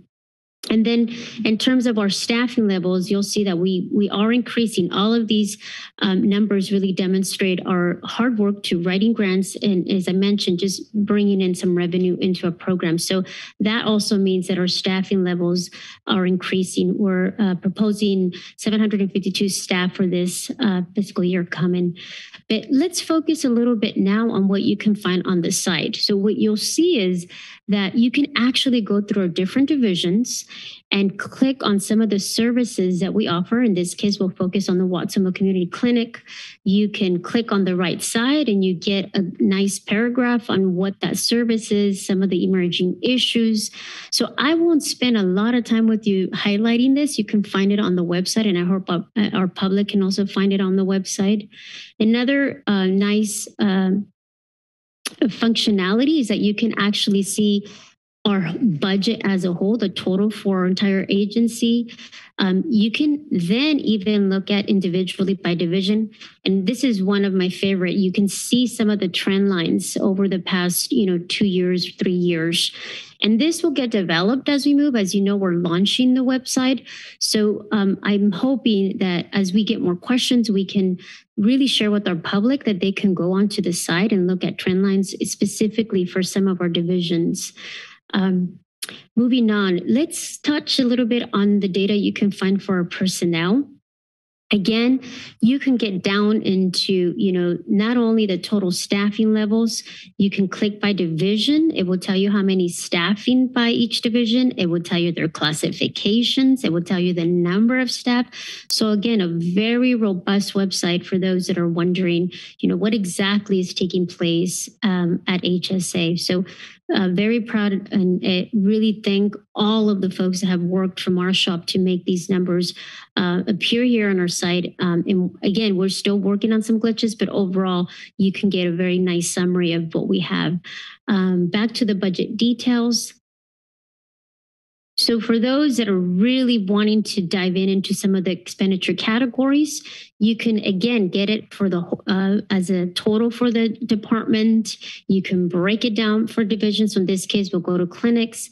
You see our expenditures by category. You see the revenues by category and the fund contributions as well. So very much fully transparent in terms of practically every dollar that's coming in, you'll see reflected on the site. So with that, I think what you're noticing from the website is that it's really our effort to continue to provide really important care, really important services in our community. We'll see some changes taking place in our supplemental pertaining to CalAIM because that work is really, we're right at the start of it. We anticipate CalAIM continuing to increase both revenues, but also the work in our staffing levels. You'll see too that we still have a lot of work around our clinical revenue. Programs such as Healing the Streets are increasing.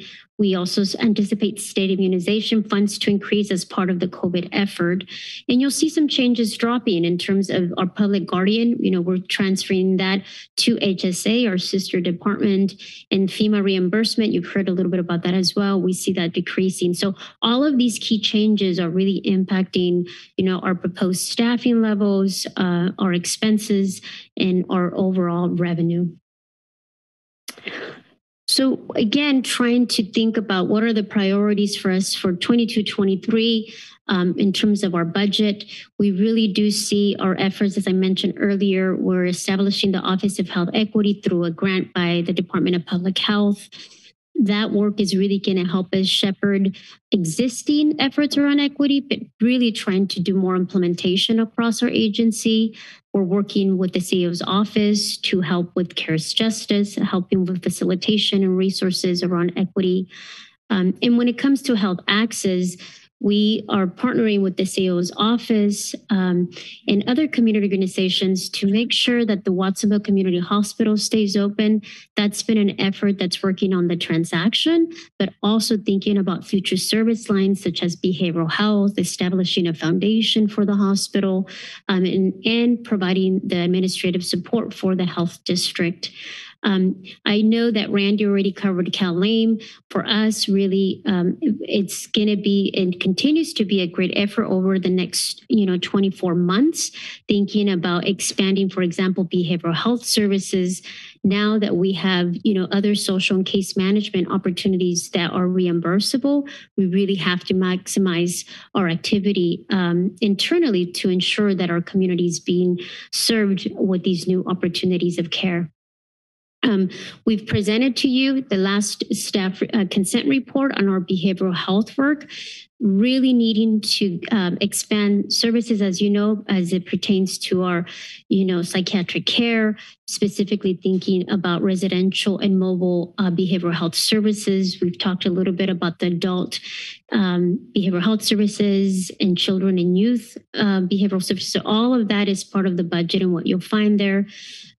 As we mentioned, trying to think about preventing, overdose. So the medication assisted treatment efforts continue to be important for us as well. And you'll see that specifically in our budget. Thinking too about our community partnerships.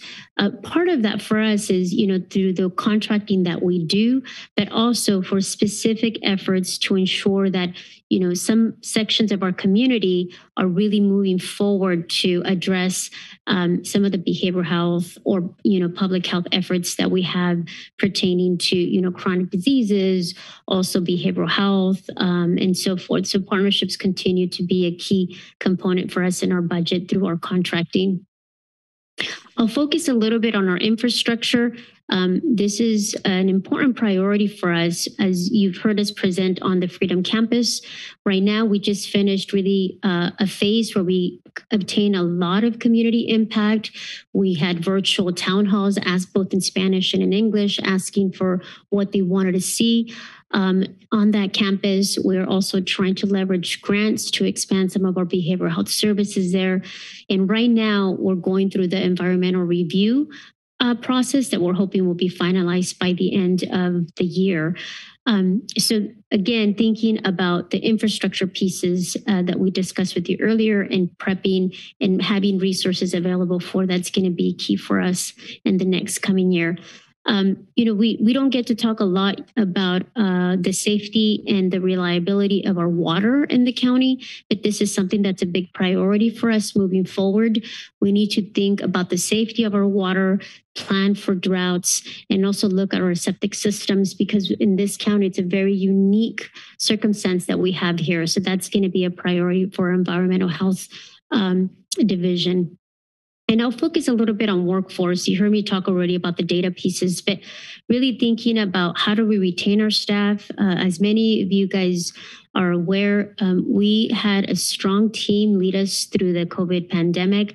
And now, unfortunately, not only do they have to still continue with COVID, we now have to address all the aftermath of COVID, the anxiety levels that we're seeing in our youth, the lack of, clinical care that folks have postponed, and now we need to get them into care. In addition, we need to continue our training and education of our staff. So it's a huge investment for us that we're doing as well. And I'll talk a little bit about the state and federal opportunities. I'll highlight a few since you've heard already my colleague Randy discuss some of these. I'll focus a little bit on, what we're noticing for the workforce. There's still investments that are coming from different departments at the state level to continue our work in public health, for example. There's also thinking about, not only bringing in staff, but getting youth at a young age committed or interested in health. And so we have pipeline efforts taking place that are being considered. I'll talk a little bit that we're still uncertain what's going to happen with the Children's Health and Disabilities Program. We know it's supposed to sunset next year, so we're monitoring that. Randy covered Care Court, so I don't want to spend too much time. All to say is that we see as an impact in our behavioral health works, and this is going to be an unfunded mandate for behavioral health at this point. And finally, the DHCS and Kaiser contract, we know that that's going to impact the Medi-Cal market in Santa Cruz. We have to think about the overall impact as well to our clinics.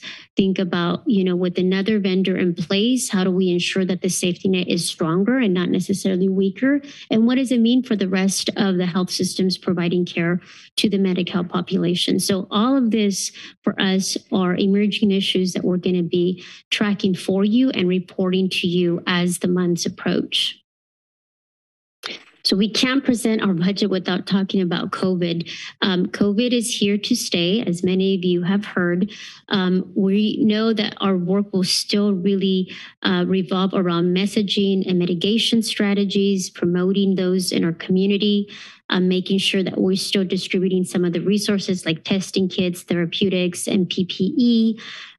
We are trying to work with the health systems to make sure that they're also planning and building that infrastructure for COVID in their facilities.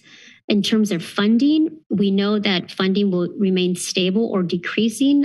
We've been monitoring the federal level, budget for COVID, and also the state level. So there's some increases, but then there's some definitely decreases. We won't see the same funding that came in 2021. So it's something that we have to think in our planning for. So in conclusion, for us, that's in a nutshell the budget. Want to thank all our staff that were instrumental in preparing all these documents for you. I'm here now with my team to answer any questions and really make a recommendation to you to approve our proposed 22-23 budget for HSA. Thank you. Thank you, Director Morales. Questions or comments from members of the board? Supervisor McPherson. That's right. Here I am again. But no questions as much as there are comments. I just want to thank you, Ms. Morales and Stafford, for our new Health Services Director, for taking the reins of our largest department with more than 750 positions. And I also think we need to mention the former Health Services Director, Mimi Hall, who left us but still stayed much engaged in seeing that our Watsonville Community Hospital survives. And we've got some critical deadlines ahead of us on that, as our CAO, Carlos Palacios, mentioned. And much of what we do in this area, of course, is a reflection of state and federal mandates. I think it's 90-95%, as you said. And I want to say that we appreciate every dollar and cent you give us, federal and state governments. But that phrase of unfunded mandates is not much appreciated. And we see that some of it may be coming, especially with the care court. And I really want to highlight the increased investments in our behavioral health programs. As I've mentioned in the last several board meetings, as grant programs have come to us for approval, very much needed and appreciated. And I also wanted to acknowledge the diligent work of the Public Health Division related to our COVID response. The nature of this work really has changed over time, but has not gone away with us for a while, as you mentioned, and the long-term impacts, especially to some of our younger residents here in Santa Cruz County, might have a significant impact in the future. And specifically in my district, the 5th district, to thank you to the Environmental Health Division for its work with my office on the California County Service Area 7 fire expansion project that will benefit rebuilders, reduce environmental protection, or really enhance our protection pollution. That's going to be critical that we put that in place, and really to support the businesses in North County and Boulder Creek. But that benefit of the rebuilders and reducing environmental pollution is critical, and it's a win-win situation for us. So I'm really glad to see that in place and carrying forward with that. So thank you for everything you're doing there in a very complicated and demanding department each and every one of you have had, and thank each and every one of your employees for what they have done for this county. Thank you. Thank you, Supervisor McPherson. Okay. Supervisor Caput. Yeah, you've had where the world turned upside down, like I mentioned for the last 2 years, right? Everything just hit all at once. I'm just curious on the cooperation when you were doing all your work with health services. There has to be a lot of cooperation between your department and human services, and also probably general services. Is that correct? Can you kind of just briefly explain how you had to put everything together and cooperate? Because I think it was remarkable how when we got hit by everything at the same time, where all of you did an outstanding job. Thank you. I'll start, and I'll let our Assistant Director, Jen, follow, because I think you're asking specifically about some of our COVID efforts prior to me being here. But I do have Randy on my speed dial. We talk often, and it's part of that effort for us that as a cohesive county system, we need to be there for each other. This, for me, the way that this county addressed COVID, at least when I was at the state, at the Department of Public Health, we heard the amazing work that they were doing, not just within the county, but also working, for example, with the community-based organizations. I'll now pass it to Jen, and she can add a little bit more detail of what it was like here, when you guys were in the response. Well, I think I'll just add that, it is one of the strengths of our agency is that there was no ego involved. It was just a lot of collaboration, all hands on deck in order to implement mass vaccination clinics during the vaccine rollout and just create strong partnerships across GSD, Human Services, and Health Services.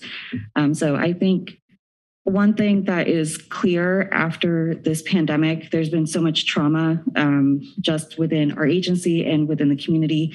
But one thing that is clear is that I think we are coming out stronger as a system because of the strong partnerships that have been developed. Okay.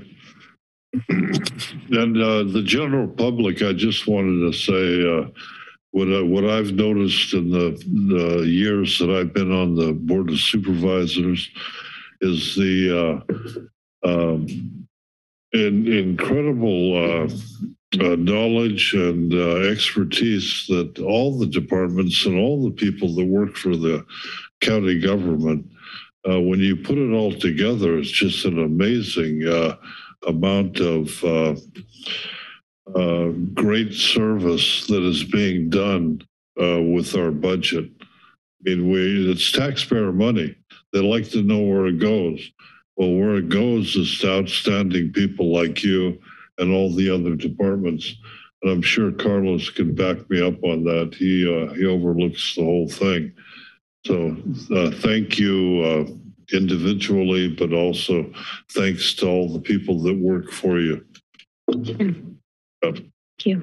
Thank you, Supervisor Caput. Any other questions or comments from board members? Mr. Chair, I'll make a brief comment. Thank you, Director Morales, for your presentation. And I just wanted, one of the things that I believe is a reoccurring theme, in particular in your department, as well as in the Human Services Department, is just how fragile the system really is, in particular, the safety net system on the health side for people within our community. As we've seen with Watsonville Hospital, for example, if Watsonville Hospital is unable to be successfully maintained in the long term and public ownership, they would have catastrophic effects on the overall service delivery in the community, but disproportionately for disadvantaged communities. As we're seeing with the challenges on the county organized health system model right now, in particular, some state legislation challenging that for the Alliance and other programs throughout the state that people rely on for health care or health insurance and therefore health care, also exceptionally fragile. And in particular, when your department was faced with one of the greatest challenges of our lifetime, the greatest pandemic of our lifetime currently, it just goes to show how quickly it can be overtaxed. It doesn't mean that people didn't rise to the occasion. In fact, people did heroic work. But it just goes to show that it's a really thin line between the net that we've built and pretty adverse outcomes. And one of the things that I'm concerned about is in particular with the economic model shifting with an unprecedented amount of state and federal funding coming in that's not long-term sustainable, but the responsibility still existing and the net itself fraying, that those responsibilities on your department and human services are going to continue to be there at an extended level without the resources necessary. This is a very responsible budget that both you and Director Morris had presented, and in fact actually shows some growth in areas needed, including the transition from some temporary positions to permanent positions. But I'm just saying that overall, any one of these things I just mentioned, if they are not able to be stabilized, would have catastrophic effects on the overall health system delivery here. And a lot of that's going to fall back on your department and the Human Services Department. So I believe before the pandemic started, there was a lot of questions about what the county did in some respect. People may have recognized the standard service delivery model, but now it's been highlighted in a way across the country it never has before, and disproportionately in your world. So I just want you to know that this board really appreciates you, your team, those that came before you, as Supervisor McPherson had noted. I mean, Director Hall did unbelievable work, obviously, Dr. Newell, Dr. Goducci, and others. but that we also know that it's going to take ongoing continued investment and advocacy, in particular at the state and federal level, to ensure that you have a stable system. Because I just think that the overall health system here is in a very precarious state. And those that get hurt the first are those that need the services the most. But I just appreciate you and your team for that. And anything that the board can continue to do outside of what we're doing today to help stabilize that, please continue to lean on us for that. Thank you, Director Moss. Thank you, Supervisor Friend. Supervisor Friend alluded to this, which is the dependability of state and federal funding. I mean, with the human services budget, it's 88% funded by state and federal funding. I mean, with health services, even more so at 95%, really. And I mean, it's fantastic that in this year's budget, we're expanding with 21 new full-time positions. Is it going to be sustainable? How dependable are these sources of state and federal monies? And of course, state even more so than federal. Just looking at the bear market this year, knowing how dependent our state is on capital gains taxes for much of its revenues, are we going to be able to maintain these 21 positions moving into the future? And what's our contingency plan if we don't get that money from the state? Yeah, a couple of thoughts. So my first thought is that I didn't have that slide, and I'll make sure you guys get it. But there is a slide that highlights the difference in terms of what is coming in through our reimbursement models. And so we are actually increasing a lot of the Medicare reimbursement that we're getting in the department. So you'll see that reflected on that slide. I'll make sure that you see that. We anticipate that that's just going to continue to grow as the state expands the ability to reimburse for other type of services like case management, or before we weren't able to think about transportation, we weren't able to serve justice involved populations. With those changes, the increase of reimbursement, you'll see that in our budget reflected. So we can have a whole discussion, I think, in the future of what we're noticing, what we're planning for through CalAIM for you and other community support services. The other piece is that I think federally, if we follow the discussions, we know chronic diseases are not going away. We know as well that we have a senior population really exploding in our nation, and they're already making projections for what that's going to look like in our community and the investments that we'll have to think about. So I think the grant dollars, what happens is priorities do shift, but the need doesn't, right? And so we as a county and as a department need to plan and monitor the national and state changes, or we just honestly, what you'll see is you shift staff around. And so it's not that, we haven't for the past 10 years that I'm aware have had to come necessarily to say, bail us out, quote unquote. Rather, our staff know and anticipate the change. They're writing grants daily on this. Okay, maybe not daily, maybe weekly. And we then shift as needed because our community's needs shift. We have to be poised to shift. And that's what you'll see in our budget reflected. Okay, thank you. So you think that we'll be able to maintain this level of staffing because we'll actually be providing services, and that will be essentially these positions will become self-sustaining or self-supporting? Based on our projections, yes. And what you'll see more of, and you probably saw a little glimpse of it, is that some of our positions, for example, it seems like they're all new, but in reality, we're changing limited term positions that we've had into like permanent positions because we have grant dollars or we have reimbursement that's coming in through some of our Medi-Cal programs or some fee reimbursement that we're getting in as well. So that's a little bit of what we're doing. The other thing to think about is coming from the state, we mandate certain staffing levels in our grants. So you'll see that reflected. Sometimes our tobacco program, for example, is moving in that model. We know some of our behavioral health programs are moving in those models. So it's just part of the mandate at times, and it's part of what we also need to think through as we're building these reimbursement mechanisms for the department. Thank you. One further question is, how is the process of actually hiring for these positions going? I mean, I know we're doing everything we can to increase the pay for our nurses and doctors, and that's one essential step just to reach parity with some of our neighboring counties. But there's still a lot of a lot of competition from the private sector as well. I mean, we saw with the budget manager's presentation, a 6% decrease in labor force participation over the last 7 years. And of course, the huge increase in housing costs. Are we going to be able to fill these positions? No, that's a great point you're bringing. And I think that's where we added workforce as a strategy and a priority for us. There's a couple of things. You have to find people that are willing to really put community first in our world because the work that we do is very intense. I mean, you just have to look out the window to notice the tents, and we're part of that effort. And not everybody wants to do that or is equipped to do that. So it's a special type of dedicated individual that's committed to health outcomes. And that in itself takes some time. I also think we're trying our best to have a national and state strategy and a local strategy on building a pipeline. Historically, you heard about public health, and what's public health? What do they do? It's kind of what you were mentioning. And I think now folks have a good idea of the work, but we need to get better at communicating the impacts that we're doing. And I think that's a strategy that we have.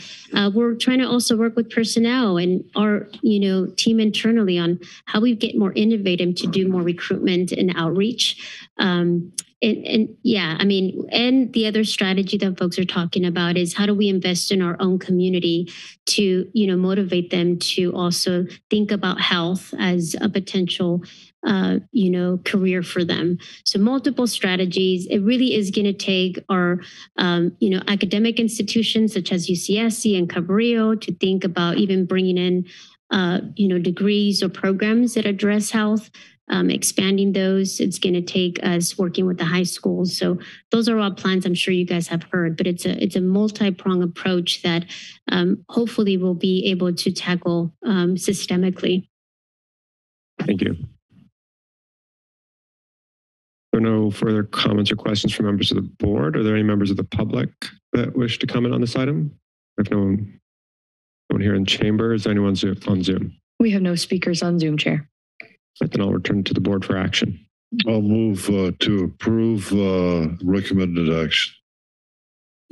I'll second with just a brief note that I appreciate both HSA and HSD's efforts to both respond to these federal and state mandates that feel a little bit piecemeal and reactive, or a lot piecemeal and reactive, as well as make sure that we take the parts that we are in control of and be as preventative, outcome driven, and transparent as we possibly can. And it shows in both their presentations and in their budget priorities this year. Thank you, Supervisor Coonerty. We had a motion by Supervisor Caput and a second by Supervisor McPherson. Any further discussion? Seeing none, clerk, roll call vote, please. Supervisor Friend? Aye. Coonerty? Aye. Caput? Aye. McPherson? Aye. And Koenig? Aye. This item passed unanimously. Thank you. The 22-23 budget for Health Services Agency being approved. Thank you so much. Thank you to the entire HSA team for being present today. I just also want to thank Sven for helping me prep for this. We will now recess. The budget hearings will continue tomorrow morning at 9 a.m. As we get into land use. The board will have a special meeting at 1:30 p.m. today to discuss to consider the approval of a grant anticipation notes by the Santa Cruz County Capital Financing Authority in order to provide interim financing for the Pajaro Valley Healthcare District. Again, we will be recessed now until budget hearings tomorrow morning with a special meeting this afternoon at 1:30. Thank you.